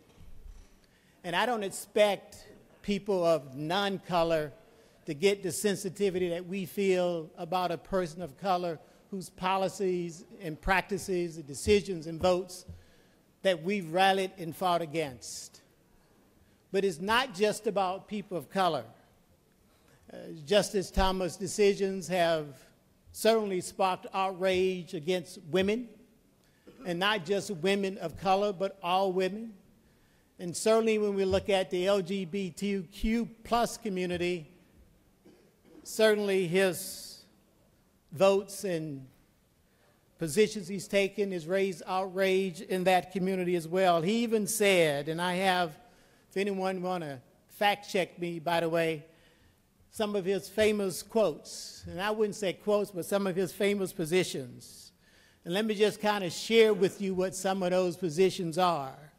He said, job discrimination rules don't apply to transgender status. I said they should. He said anti-gay marriage laws not the same as miscegenation, which I don't know why. He went on to say affirmative action forever discounts black achievements. I don't know too many people of color in this body that haven't benefited from affirmative action. Now, I'm not talking about action where you give somebody a handout, but certainly all of us at some times in our lives even need a hand up. There's a whole laundry list of famous quotes and positions that Justice Thomas has taken that I find offensive. Sometimes when I talk to the majority party, I just have to say, y'all just don't get it. Y'all really just don't get it. But I would hope, as others have said, that we would take this legislation and certainly set it aside. That we would take this legislation and understand the sensitivity that a person like him who's still serving has on people like me, people of color, on people like the senator from the 9th, a woman of color, like the senator over here from the 7th, another woman of color. I would hope that the majority party in here would understand that, and my purpose for standing up here today is just to share that with you. No one's here is bashing his esteemed accomplishments. We're not. We are simply explaining to you how the actions that this man has taken over his terms of service and how that impact has been on all of us of color. And Mr. President, if there aren't any questions, then I will certainly yield well and take my seat and humbly ask each of you to table this legislation or vote no. You have no questions, Senator. I yield. Ask the senator from the 1st to close debate.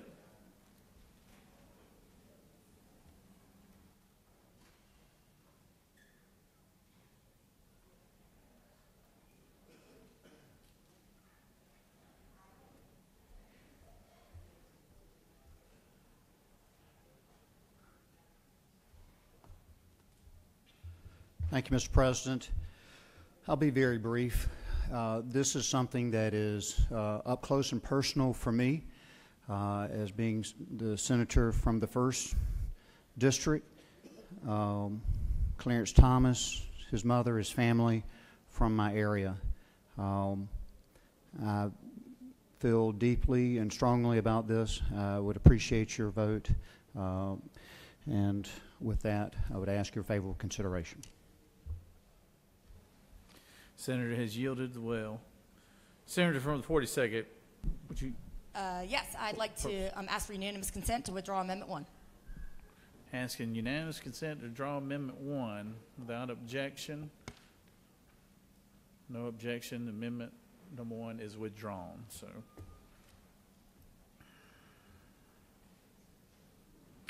Is there objection to the agreeing to the reporting of the committee which is favorable to the passage of the bill? Senator from the 15th, for what purpose do you Mr. rise? President, ask unanimous consent to be excused from voting on the Senate Rule 5-1-8. Senator has that right. Is there objection to the senator's motion? Hearing none. Senator's motion is granted. Is there objection to agreeing to the report of the committee which is favorable to the passage of the bill? Chair hears none. The report of the committee is agreed to. Is there objection to the main question being ordered? Chair hears none, and the main question is ordered.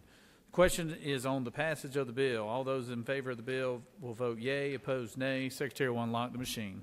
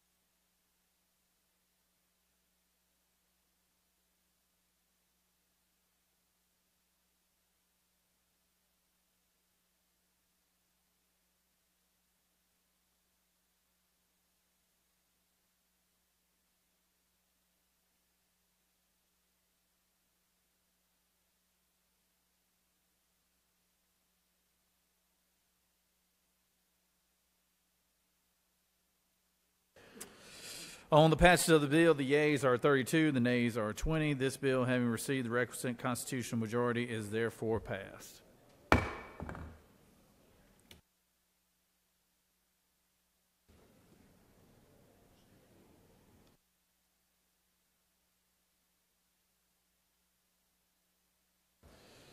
Senate Bill 65.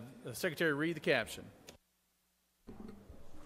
Senate Bill 65 by Senator Watson of the 1st and others, a bill to be entitled an act to amend Chapter 1 of Title 33 of the Official Code of Georgia Annotated relating to general provisions so as to authorize the Commissioner of Insurance to take certain actions, including but not limited to promulgating rules, applying for federal monies, and establishing an advisory committee to create, implement, or operate a state, federal, or partnership exchange or marketplace to repeal former exemptions and prohibitions. The Senate Committee on Insurance and Labor recommends that this bill do pass. Respectfully submitted, Senator Walker of the 20th Chairman. That completes the order, Mr. President.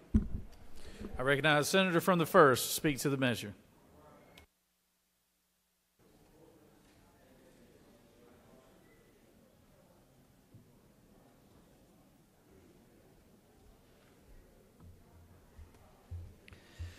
Thank you, Mr. President. I'm here to discuss Senate Bill 65. This has to do with state-based exchanges. So as you may recall, the ACA, Affordable Care Act, requires that each state utilize a federally operated platform, healthcare.gov, or, and I must say that is or and is actually preferred from the ACA standpoint, I want to make sure everybody hears that, to operate their own state-based health insurance exchange as the enrollment platform for individuals to shop for and purchase health insurance on the individual market. Georgia has been utilizing healthcare.gov since the ACA first went into effect and passed a law that precludes the state from establishing or operating a state-based exchange, or SBE for short. Thus, Georgia's current structure relies on the federal government for consumer outreach, enrollment assistance, oversight of health plans, and eligibility functions. In contrast, the state-based exchange, which the federal government prefers, this option allows the states to operate and be responsible for all these aspects on the state level without reliance on the healthcare.gov. Currently, 17 states and the District of Columbia operate a state-based exchange. These states in alphabetical order: California, Colorado, Connecticut, Idaho, Kentucky, Maine, Maryland, Massachusetts, Minnesota, Nevada, as they pronounce it, New Jersey, New Mexico, New York, Pennsylvania, Rhode Island, Vermont, and Washington. Creating a state-based exchange in Georgia would conceptually allow for Georgia to implement a portion of the state's Georgia Access Waiver. In other words, that is the 1332 for the waiver not to DCH but to the ACA. Because, like Part 2 of Georgia Access, a state-based exchange would shift enrollees away from the healthcare.gov to a state-operated website, which, as you know, has reduced healthcare premiums.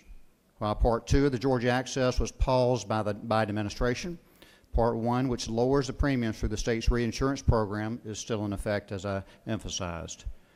While still tied to the ACA rules and regulations, a state-based exchange would give the state a greater degree of control over the marketplace operations, giving states the opportunity to improve the operations, better coordinate across programs, and improve consumer outreach and marketing. And I'll give you an example.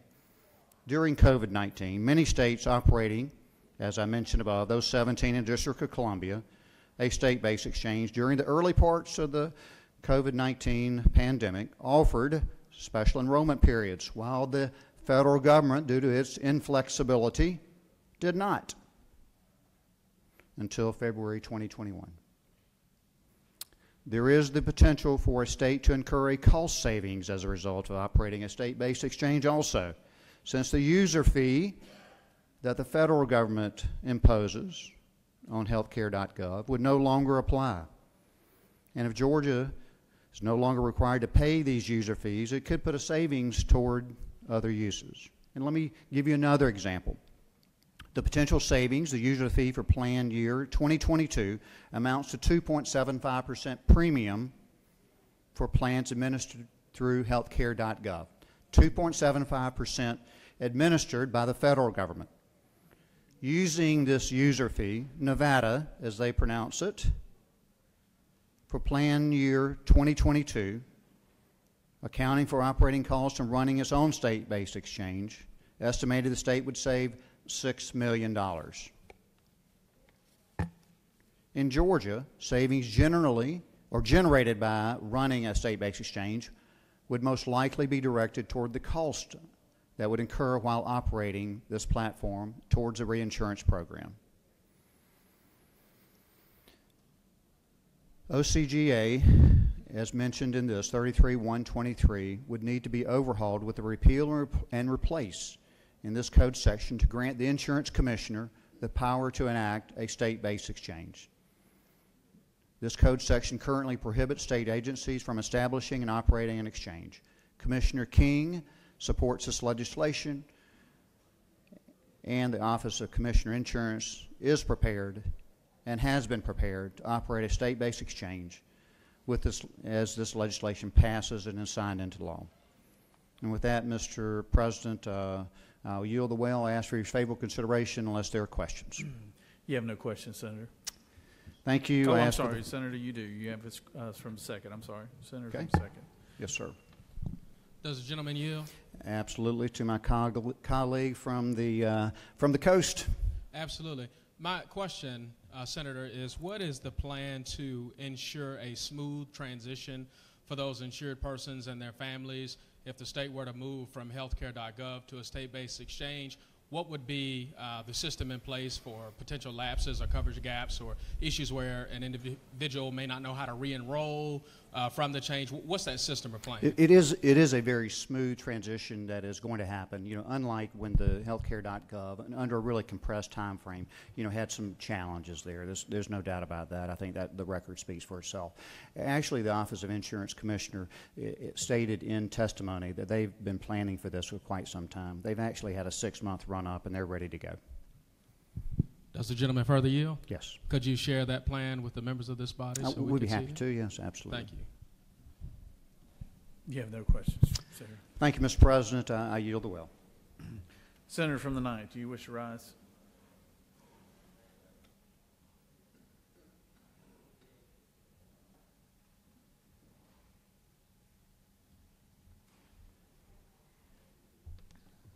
Thank you, Mr. President. I rise today in opposition to this bill. Although inherently the state-based system, it's not terrible, but I'm not confident that this is the course that we should take. And I'm not confident that we're going to have a better system and that all of our data will transfer there seamless and flawless. We already have healthcare.gov, so if Georgia is aiming to match that experience, we should better spend the money on the system that we have right now. It's not broken. It's working. We might need to spend some dollars to make it better, but I do think moving to a state-based system is just risky. And on this note, the Center on Budget and Policy and Priorities put together the following list of goals for any state considering a state-based marketplace. And there are some things that should be considered. In the states that have adopted a state-based, these considerations have been made. I don't really see or I have not seen our plan in the state of Georgia that would cover these areas. And I'm not confident that I got the right questions and the data to cover these areas. But even if we were going to consider it, we need to set targets for increased enrollment that span all healthcare programs. We need to make sure that the state-based marketplace is prepared to at least match the federal marketplace's user experience and identify improvements that the state-based exchange can make right away. We need to prioritize significant investments in marketing, outreach, and enrollment assistance to make sure that we don't have people dropping off in the transfer. We need to commit to the no wrong door policy that some states have already done. And it is the eligibility and enrollment system in which people who apply for health coverage are easily enrolled in the appropriate program, whether that plan is found on a state-run marketplace, Medicaid, or other state programs, and make immediate stride towards the no wrong door policy. We have not adopted that. I haven't heard a plan for the no wrong door policy here. And it's not outlined in the legislation. We need to ensure that spending will be sufficient to provide high quality services to residents and achieve the state's other goals for transition. We need to protect consumers from subpar health plans and problematic web broker and insurer marketing practices. We don't have those assurances on this piece of legislation. We need to leverage the establishment of a state marketplace to advance broader policy changes, such as additional subsidies, to make the coverage more affordable. Nor did I see the hard data on the savings that states that have adopted a state-based system. I haven't seen data on how much they are saving. So I just have some huge concerns. I think it's a big change for the state, and I think it's one that I feel might be a little risky. We don't want people falling off. We don't want people not having coverage. We want to make sure that people have health insurance options that are not subpar. And I just don't feel like this legislation addresses that. So I'm asking for a no vote. And Mr. President, if I don't have any questions, I'll yield the well. You do have a couple questions, Senator. Senator from 22nd, do you wish to? Yes, thank you, Mr. President. Does Senator yield? Yes. Just one question. One of the things that the federal government does is they do outreach programs and what we call navigators and things of that nature to make sure persons know what service it or how the website and things like that will work. Has there been any estimates done maybe about how much it might cost the state of Georgia if we make this change? And if so, can you kind of enlighten us about what that number is? I believe that number is $8 million. And does that be additional to some of the money that we're already kind of putting out? Correct. All right. Thank you, Senator. Senator from 36, would you like to rise? Thank you, Mr. President. Does the senator yield? Yes, ma'am. Appreciate your remarks. And there's isn't it true, a long and a rocky road that has brought us to this point today in Georgia of moving in the direction of a state exchange. Is that not true? That is correct. Isn't it true that Governor Deal, early in his term, put together all the stakeholders in Georgia around the table to create a state exchange plan? That was before you were a member here. But isn't it true that I have a very clear memory of that because the bill was introduced after months of stakeholders creating a state exchange? I imagine there are several in this body that are unaware of that. Isn't it true? Is it also not true that within a week of introducing that, the Governor Deal's floor leaders introduced a state exchange bill to create a state exchange that was crafted by the stakeholders of Georgia, all those who have skin in the game in the insurance and delivery of medical services. Is that not true? The senator, with her rich tenure and history, knows of what she speaks. Isn't it true that I should probably come to the well to further explain this history that stretches back over several years and is quite enlightening? Is that not true? The senator knows what she speaks. She is very wise. Senator, you have no further questions. I yield well. Senator from the 36th, do you wish to come to the front? Okay.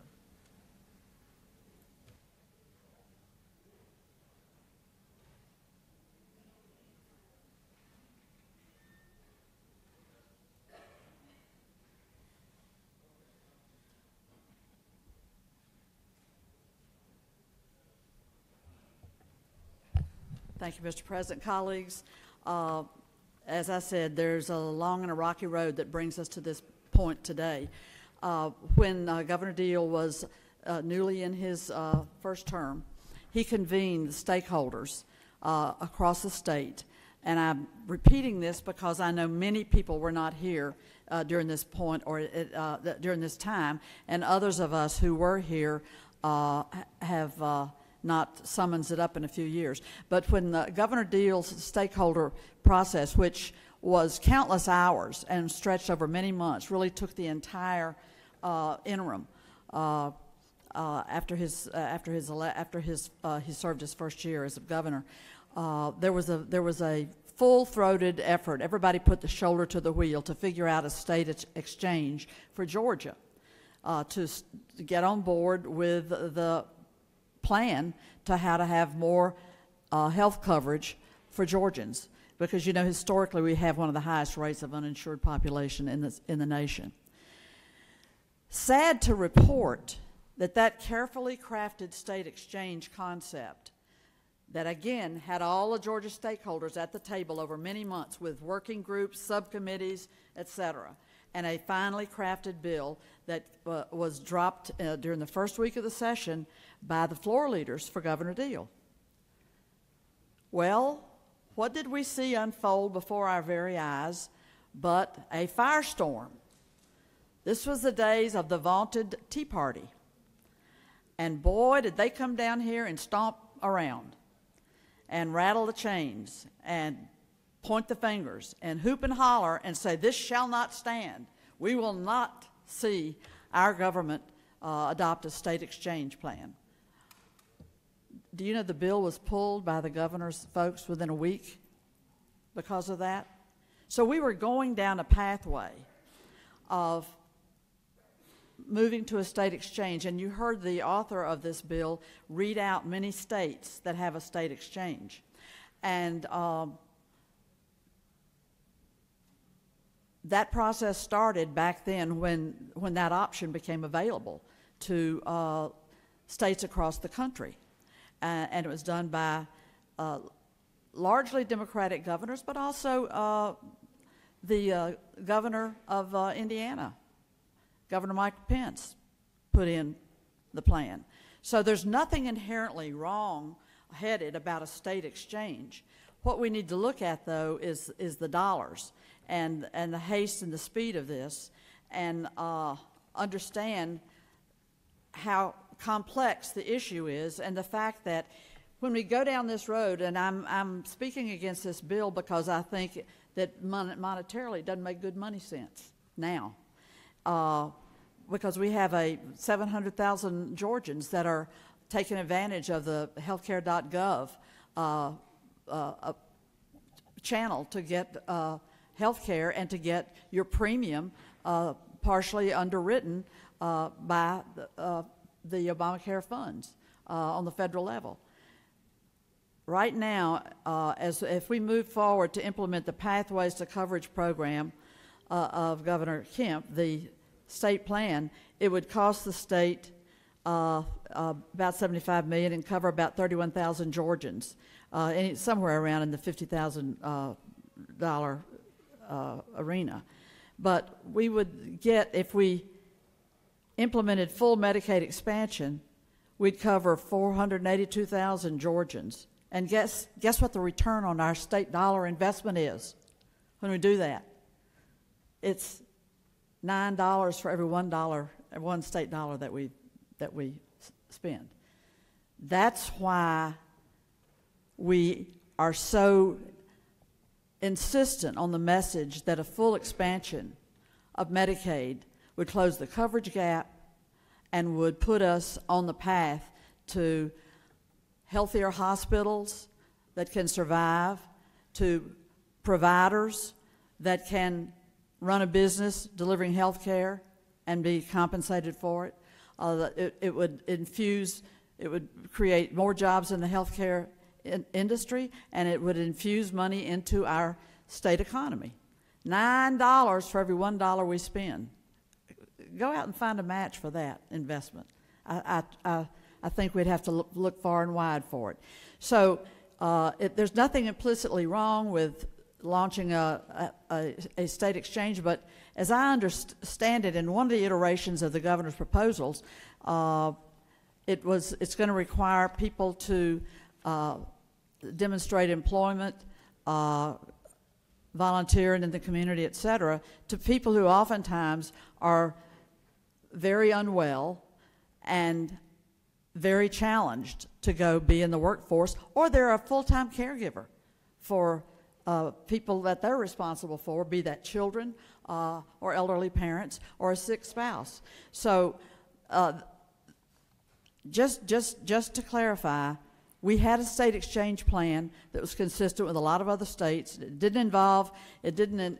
Now we would be throwing a monkey wrench into the whole thing by Xing out healthcare.gov, which I understand was a proposal at some point, and move into a state plan overnight with next to no understanding on behalf of those that are voting here today about what that plan would look like. So I think this is hasty with many consequences that could be negative for our state.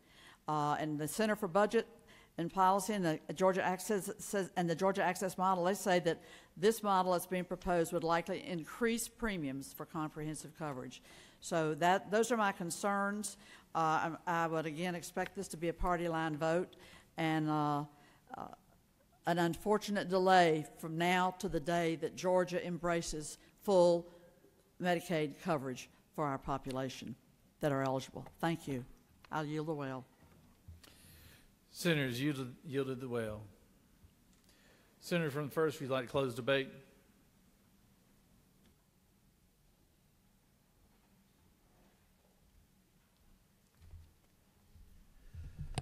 Wow.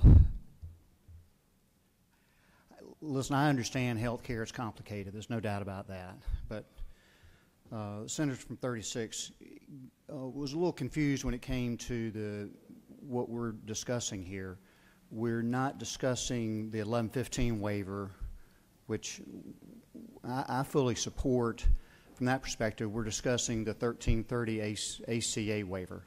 So the obfuscation or the confusion relating to the volunteer work of 20 hours or working part-time for 20 hours or going to vocational technical college or going to college relating to the Medicaid waiver of 1115, it's an ACA waiver. Even I get confused at times. ACA waiver of 1115, which is the Medicaid program, remember?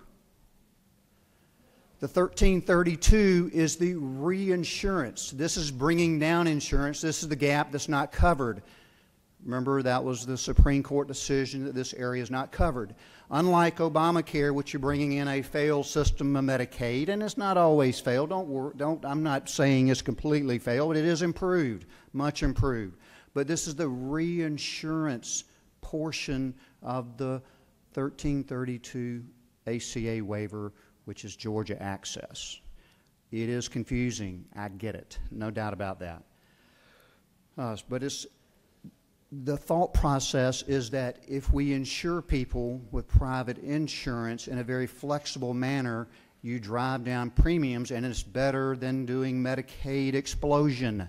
So, I'm sorry, don't mean to get carried away there. All right, so ACA with the expansion is what we're talking about. The 2.75% fee that the federal government is charging now fully funds the state exchange. Period. You got to remember that the federal government is not as flexible as we can be relating to state government. Another example, enrollment time was limited when we were going through the pandemic. The state can control this, respond more easily, faster, be much more nimble. And don't forget, in 2025, just a couple years from now, as functional or dysfunctional as you think Congress is, these subsidies go away. So the ACA plans premiums go up. The state can respond if we need to. And also, next point is that do you really want to be calling CMS for a problem with your insurance or with Medicaid, or do you want to be calling someone locally from Georgia? We can be more responsive. So let's don't confuse the coverage from 100% down, the 1115 waiver, ACA, and what we're doing here, 100% up to 137%, and really 100% up to 400%, right? Because that's what we're really covering here when we do the state navigator and all the other things that go along with that. So I don't think this is in haste by any means. It was well explained in the Insurance Committee by Greg Conley, lawyer for the Insurance Commissioner. Been working on this for 6 months. A good transition. Certainly much better than the healthcare.gov transition that we had. That was just ferocious. I think we can all agree with that. That was just not very smooth. And hey, listen, in their defense, it was a short time period. They didn't use a good computer company. They regrouped, and they did get it right eventually. We're not going to have that problem. So anyway, I just I needed to clarify those things of what we're actually doing here. It's pretty simple. What was done back then that the senator from the 36 mentioned was relating to politics. Remember the repeal and replace that was still on the table? Senator John McCain doing the thumbs down, do you remember that? That was still an option at that time. Would it have been a better option? Maybe, we'll never know that. This is where we are right now. And this is what we need to do here in Georgia. This is what we're running on. The Biden administration admittedly made a huge mistake because we spent a lengthy time getting it approved through CMS. 2.5 years, right? Longer. That's a pretty long time when it comes to getting this done right. So when the Biden administration sued and took us to federal court, it was a slam dunk because they lost on everything, to the point that they didn't even want to appeal. And I'm sorry, I don't mean to make it political, but that's the reality. They didn't appeal because they knew they were going to lose again.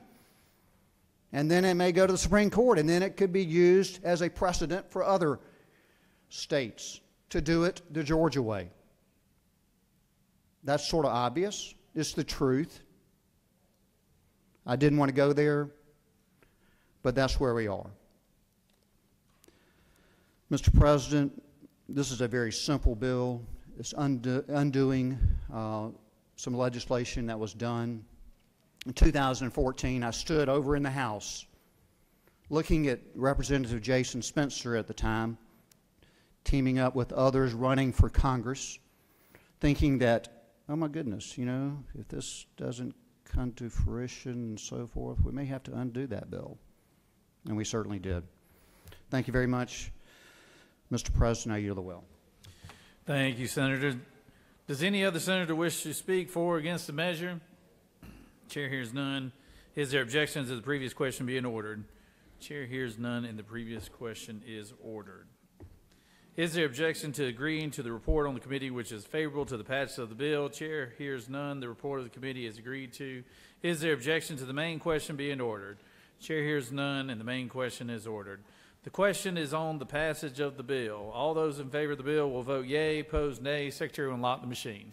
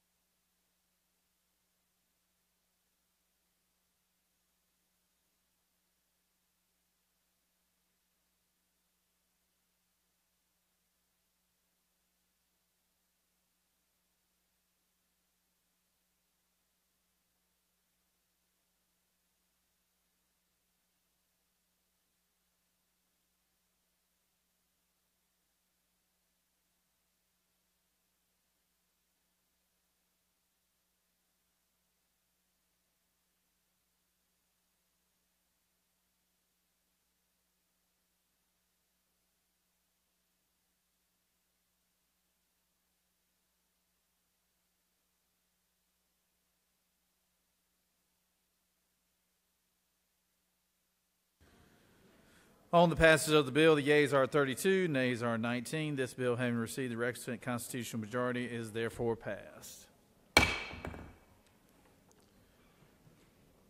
Senate Bill 41. Secretary, read the caption. Senate Bill 41 by Senator Williams of the 25th and others, a bill to be entitled an act to amend Article 1 of Chapter 7 of Title 52 of the Official Code of Georgia Annotated relating to registration, operation, and sale of watercraft generally so as to require completion of a boater education course for registration of a watercraft. The Senate Committee on Public Safety recommends that this bill do pass. Respectfully submitted, Senator Albers, Chairman. Mr. President, that completes the order.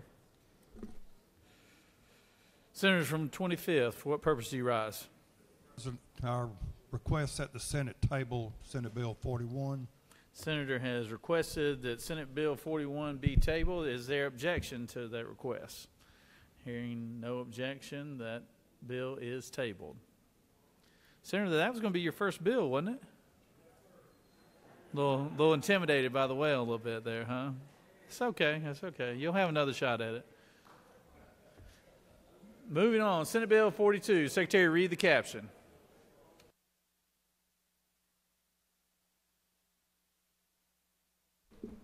Senate Bill 42 by Senator Hodges of the Third and others, a bill to be entitled an act to amend Code Section 16-547 of the Official Code of Georgia Annotated, relating to posting model notice with human trafficking hotline information in businesses and on internet so as to increase the fine for failure to comply with model notice requirements. The Senate Committee on Public Safety recommends that this bill do pass. Respectfully submitted, Senator Albers of the 56th Chairman. Mr. President, that completes the order. If I could have the Chamber's attention, we had one freshman senator who opted out of having his bill fully vetted, but we actually have another one here, and he's already broken the rules of the Senate because he's gotten up from his chair before he's called upon. So, but Senator, if it's okay with you, we'd like to call you to present your bill, Senator from the 3rd. So.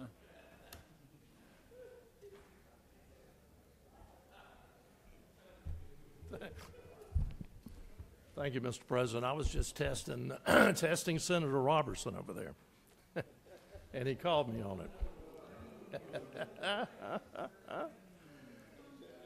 it. Thank you, Mr. President and fellow colleagues. I rise today to bring you a bill championed by the Governor and First Lady, Senate Bill 42, building upon, building upon First Lady and the Grace Commission's mission to bring awareness to and one day eradicate human trafficking. The Kemp administration is pursuing this bill. During the Grace Commission process, the governor's office was contacted by a constituent questioning the current fine structure within OCGA 16-5-7, which imposes penalties when certain businesses fail to post a notice containing the human trafficking hotline information in the bathroom of said business or prominent location of said business. The code section was established in 2013 and only set maximum fines for the offense of not posting notice. Currently, if a business owner is found to be in noncompliance after 30 days from the date of receiving written notification from a law enforcement officer stating the business's noncompliance with the code section, the owner is guilty of a misdemeanor and may be charged with a fine of up to $500. If a business owner is charged with a second or subsequent offense, said owner is guilty of a high and aggravated misdemeanor and must be charged with a fine of up to $5,000. The governor's office seeks to set minimum amounts for these fines to ensure that businesses take this law seriously. Human trafficking is a horrific plague on our society. We must all take necessary steps to end it. This bill provides a little more teeth to help people take this very serious issue a little more seriously. Once more, to summarize the bill, it updates OCGA 16-5-47D1 to set minimum and maximum fines imposed upon certain businesses for compliance, to post notice issued by the Georgia Bureau of Investigation outlining the National Human Traffic Resource Center phone number and the statewide Georgia hotline for human trafficking phone number. First offense, not less than $500, no more than $1,000. The second or subsequent offense, not less than $1,000 nor more than $5,000. I ask for your favorable consideration. With that, Mr. President, I will yield for any questions. Yeah, you do have a number of questions, Senator. Senator from the 19th. Thank you, Mr. President. Senator, do you yield? I yield. Senator, is it not true that this is a very important topic and probably one we should not ask you questions that we normally would ask questions of senators for their first time in the well? I think the senator knows of what he speaks. That being said, though, when you violate Senate rules, does that possibly change the dynamic of that discussion? It could very possibly well do that. Yes, Senator, are you aware, Senator, you further yield? I do. Are you aware of Senate Rule 1-9-1.13? I am not. It says that reading materials that are not pertinent to the senator or to the Senate's discussion shouldn't be included on the senator's desk. Are you aware of that? I am not. When we're looking right now at your desk, I think you've got a copy of the budget. Is that true? Well, it wasn't there when I left, Senator. Senator, do you further yield? I do. As a freshman, are you on appropriations? I am not. Senator, do you further yield? I do. Would you agree with me then that the budget is probably not pertinent to anything that you are doing as a freshman in the Senate? I certainly hope that's not true. Senator, you further yield? If that's the senator's position, I'll accept it and I'll yield further. Senator, we also have rules about decorum in the Senate, making sure that the chamber works properly, that everyone's views are respected and everyone's heard. Are you aware of those rules? I think I'm about to be, Senator. Senator, I'm going to point to this area of the Senate. Can you tell me who the person, he kind of looks like Santa Claus or someone's grandfather, who I might be pointing to? That is the Right Honorable Randy Robertson. No. Senator, and he also is the senator from the 29th. Senator, I think you've caught on to the rules. Thank you so much. I yield. You got a lot of questions here, Senator. Senators from the 17th. Does Senator yield? I do. Senator, is this the First Lady's bill?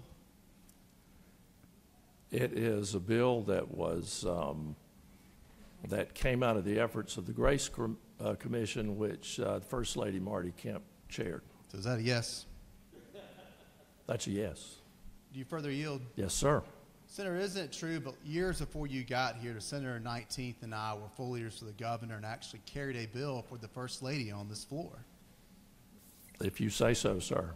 Do you further yield? I do.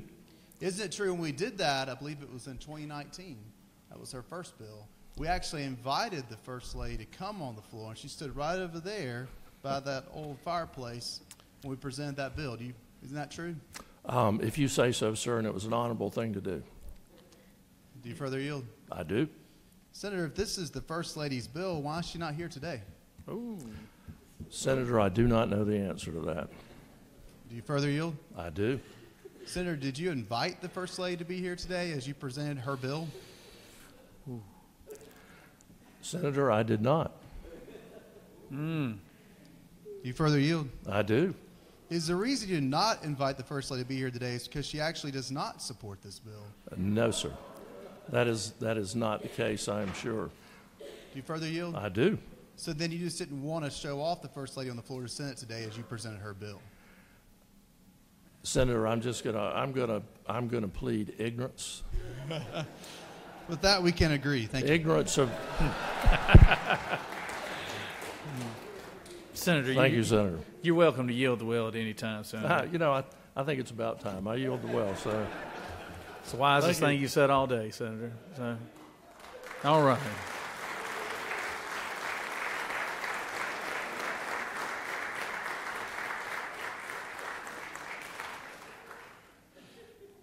Good job, Senator. Good job. Does any other senator wish to speak for or against the measure? Chair hears none. Is there objection to the previous question being ordered? Chair hears none, and the previous question is ordered. Is there objection to agreeing to the report on committee which is favorable to the passage of the bill? Chair hears none. The report of the committee is agreed to. Is there objection to the main question being ordered? Chair hears none, and the main question is ordered. The question is on the passage of the bill. All those in favor of the bill will vote yea. All those opposed, nay. Secretary will unlock the machine.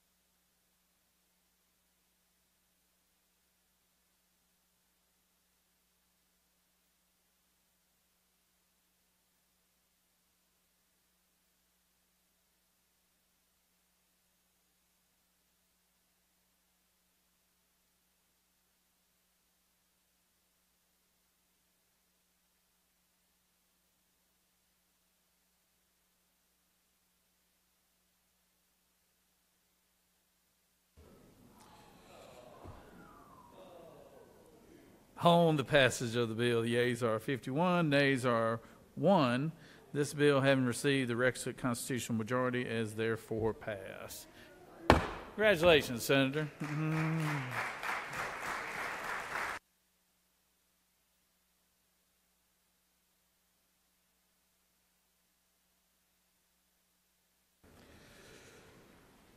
Senator from the 33rd, for what purpose do you rise? Trying to get it there. We got a little problem with the glitch here.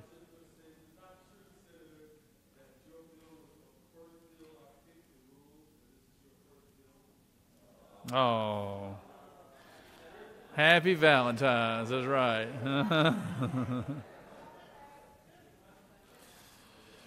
All right, moving on. Senate Resolution 65. Secretary will read the caption. Senate Resolution 65 by Senator Kennedy of the 18th and others, a resolution recognizing and commending the work and achievements of Greater Georgia Action Incorporated, as well as its chairwoman, former United States Senator Kelly Loeffler. The Senate Committee on Rules recommends that this resolution do pass. Respectfully submitted, Senator Brass of the 28th chairman. Mr. President, that completes the order. I recognize the senator from the 18th to speak to the measure.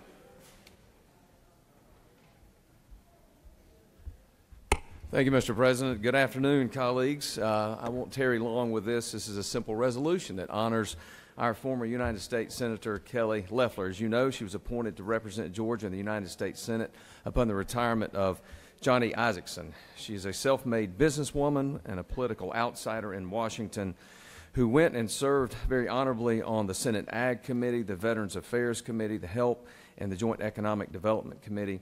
She also donated every Senate paycheck to charities across the state of Georgia to fulfill her commitment of delivering results and servant leadership while she was in office representing us. After the time in the Senate, she continued her calling to serve by founding Greater Georgia Action in 2021, a statewide voter mobilization effort. Greater Georgia works on the ground to register new voters, engage diverse communities, and protect election integrity year-round. This organization has engaged in educating and registering voters and engages in diverse and underrepresented communities. I could go on and on about Senator Loeffler, but I think it's a simple resolution. It's very appropriate that we honor her service, and I offer that and offer this resolution for your consideration. With that, Mr. President, I'll answer any questions or I'll be happy to yield the well. Senator from 33rd, were you trying to ask a question, or was that he just left his light on? Senator from 42nd, do you wish to ask a question? I would. Thank you, Mr. President. Will the gentleman yield? I do. I'm curious about how you would characterize the partisan leaning of Greater Georgia. The partisan leaning of Greater Georgia. Yes. Well, for like a resolution from the whole body in that context. That's why I'm asking, how would you? Well, understand we're not honoring Greater Georgia. We're honoring Kelly Loeffler, who's a former United States Senator. That's what this resolution honors. One specific data point I would give you, Senator, is that over 2 million voters were registered pursuant to her work with Greater Georgia, but around 950,000 identified themselves as right-leaning. So based on that metric alone, less than half of the people registered would be identified as right-leaning or conservative. The organization did many things, including registering voters and trying to represent and work with underrepresented communities. Thank you, Senator. Will you yield for a further Yes. question? Sure. Maybe I'm misreading this, but as I read it, the vast majority of the paragraphs are actually about Greater Georgia, not former Senator Loeffler, which is why I asked the question. Because I think, isn't it true that if it were just honoring Senator Loeffler and maybe her career in finance, her stint as a U.S. Senator, maybe the history-making space regarding women senators from Georgia, that to me is a different thing than most of it, which is about Greater Georgia, which is why I was posing the question. And the way I read this, isn't it true? The vast majority of it is truly about Greater Georgia.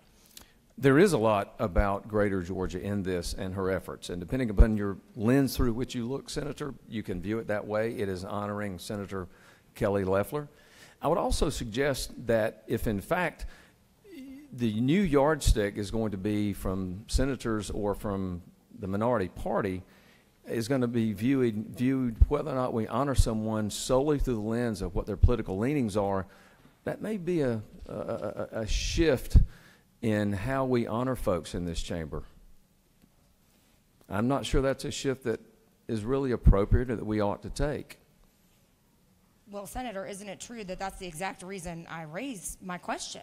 I mean, it says recognizing and commending the work and achievements of Greater Georgia Action, Inc., as well as its chairwoman. And isn't it true that in my mind there's a distinction between the person, Senator Loeffler, and her accomplishments both in and outside the political space, and the work of Greater Georgia, which I think we can all agree is a more partisan organization. So I'm drawing that distinction. To your exact point, I would agree with you if what I felt this did was what you just were referencing. My question is whether or not that truly is what it's doing, in which case I think it's a little bit different than sort of the standard, let's honor, this individual for achievements that anyone with any partisan lens could recognize are important. Thank you for your engagement. I understand. I think I understand what you've communicated, but I would also say if you go back and comb through the other resolutions that many other senators offer, they will have and be viewed through the lens of work on political issues, political ideas, political parties, and nonetheless, this Senate chamber honorably represents and honors, folks that members bring resolutions for being honored on a routine basis. Thank you. You're welcome. You have no further questions, Senator. Thank you, Mr. President. I'd urge a vote, a positive vote on this, a yes vote. Let's honor Kelly Loeffler and the work that she's done in representing us. Thank you. Does any other senator wish to speak for or against the measure? Chair hears none. Is there objection to the previous question being ordered? Chair hears none, and the previous question is ordered. Is there objection to agreeing to the report on the committee, which is favorable to the adoption of the resolution? Chair hears none, and the report of the committee is agreed to. Is there objection to the main question being ordered? Chair hears none, and the main question is ordered. Question is on the adoption of the resolution. All those in favor of the resolution will vote yea. All those opposed, nay. Secretary will unlock the machine.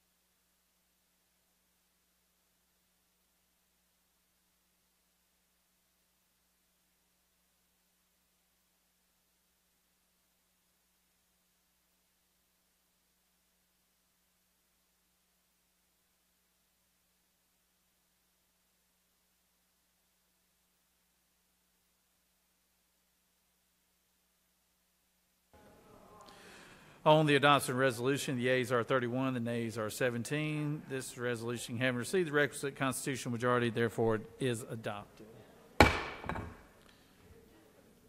Moving on, last measure on the calendar, Senate Bill 27. Secretary, read the caption. Senate Bill 27 by Senator Brasso the 28th and others, a bill to be entitled an act to amend Code Section 33-6-4 of the Official Code of Georgia Annotated, relating to the enumeration of unfair methods of competition and unfair or deceptive acts or practices and penalty, so as to prohibit a healthcare insurer from requiring an ophthalmologist or optometrist to extend any discounts on services that are not covered eye care services. The Senate Committee on Insurance and Labor recommends that this bill do pass. Respectfully submitted, Senator Walker, Chairman. Mr. President, that completes the order. Senators from the 28th to speak to the measure.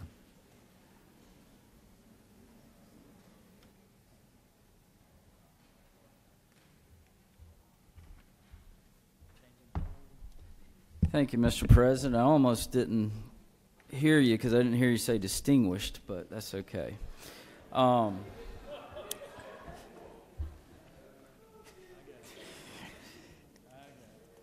Colleagues, I bring to you Senate Bill 27, and we actually passed this bill out last year, and simply what it does is it stops the practice of insurers forcing optometrists and ophthalmologists to give a discount in which the insurers are not going to provide any kind of compensation towards that discount. We tried to stop the practice last year.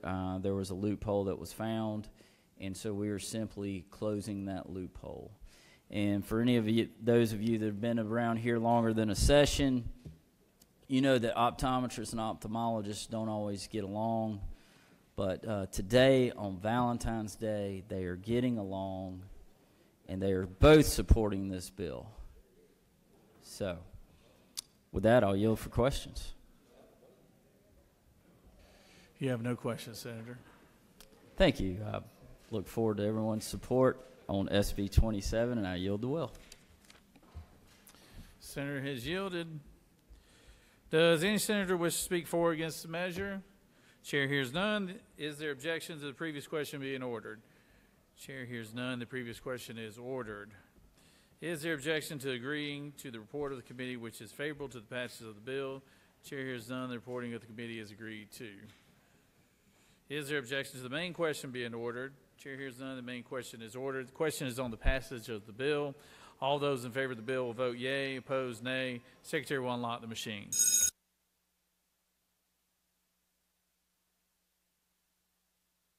Senator from the 28th.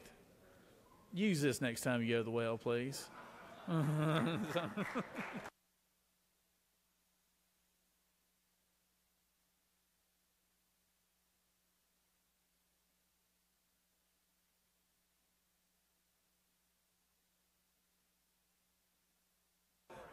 That way we can see this thing eye to eye. Parliamentary inquiry. State your inquiry. Is it not true that I don't want you to be my Valentine anymore? Senator knows what he speaks.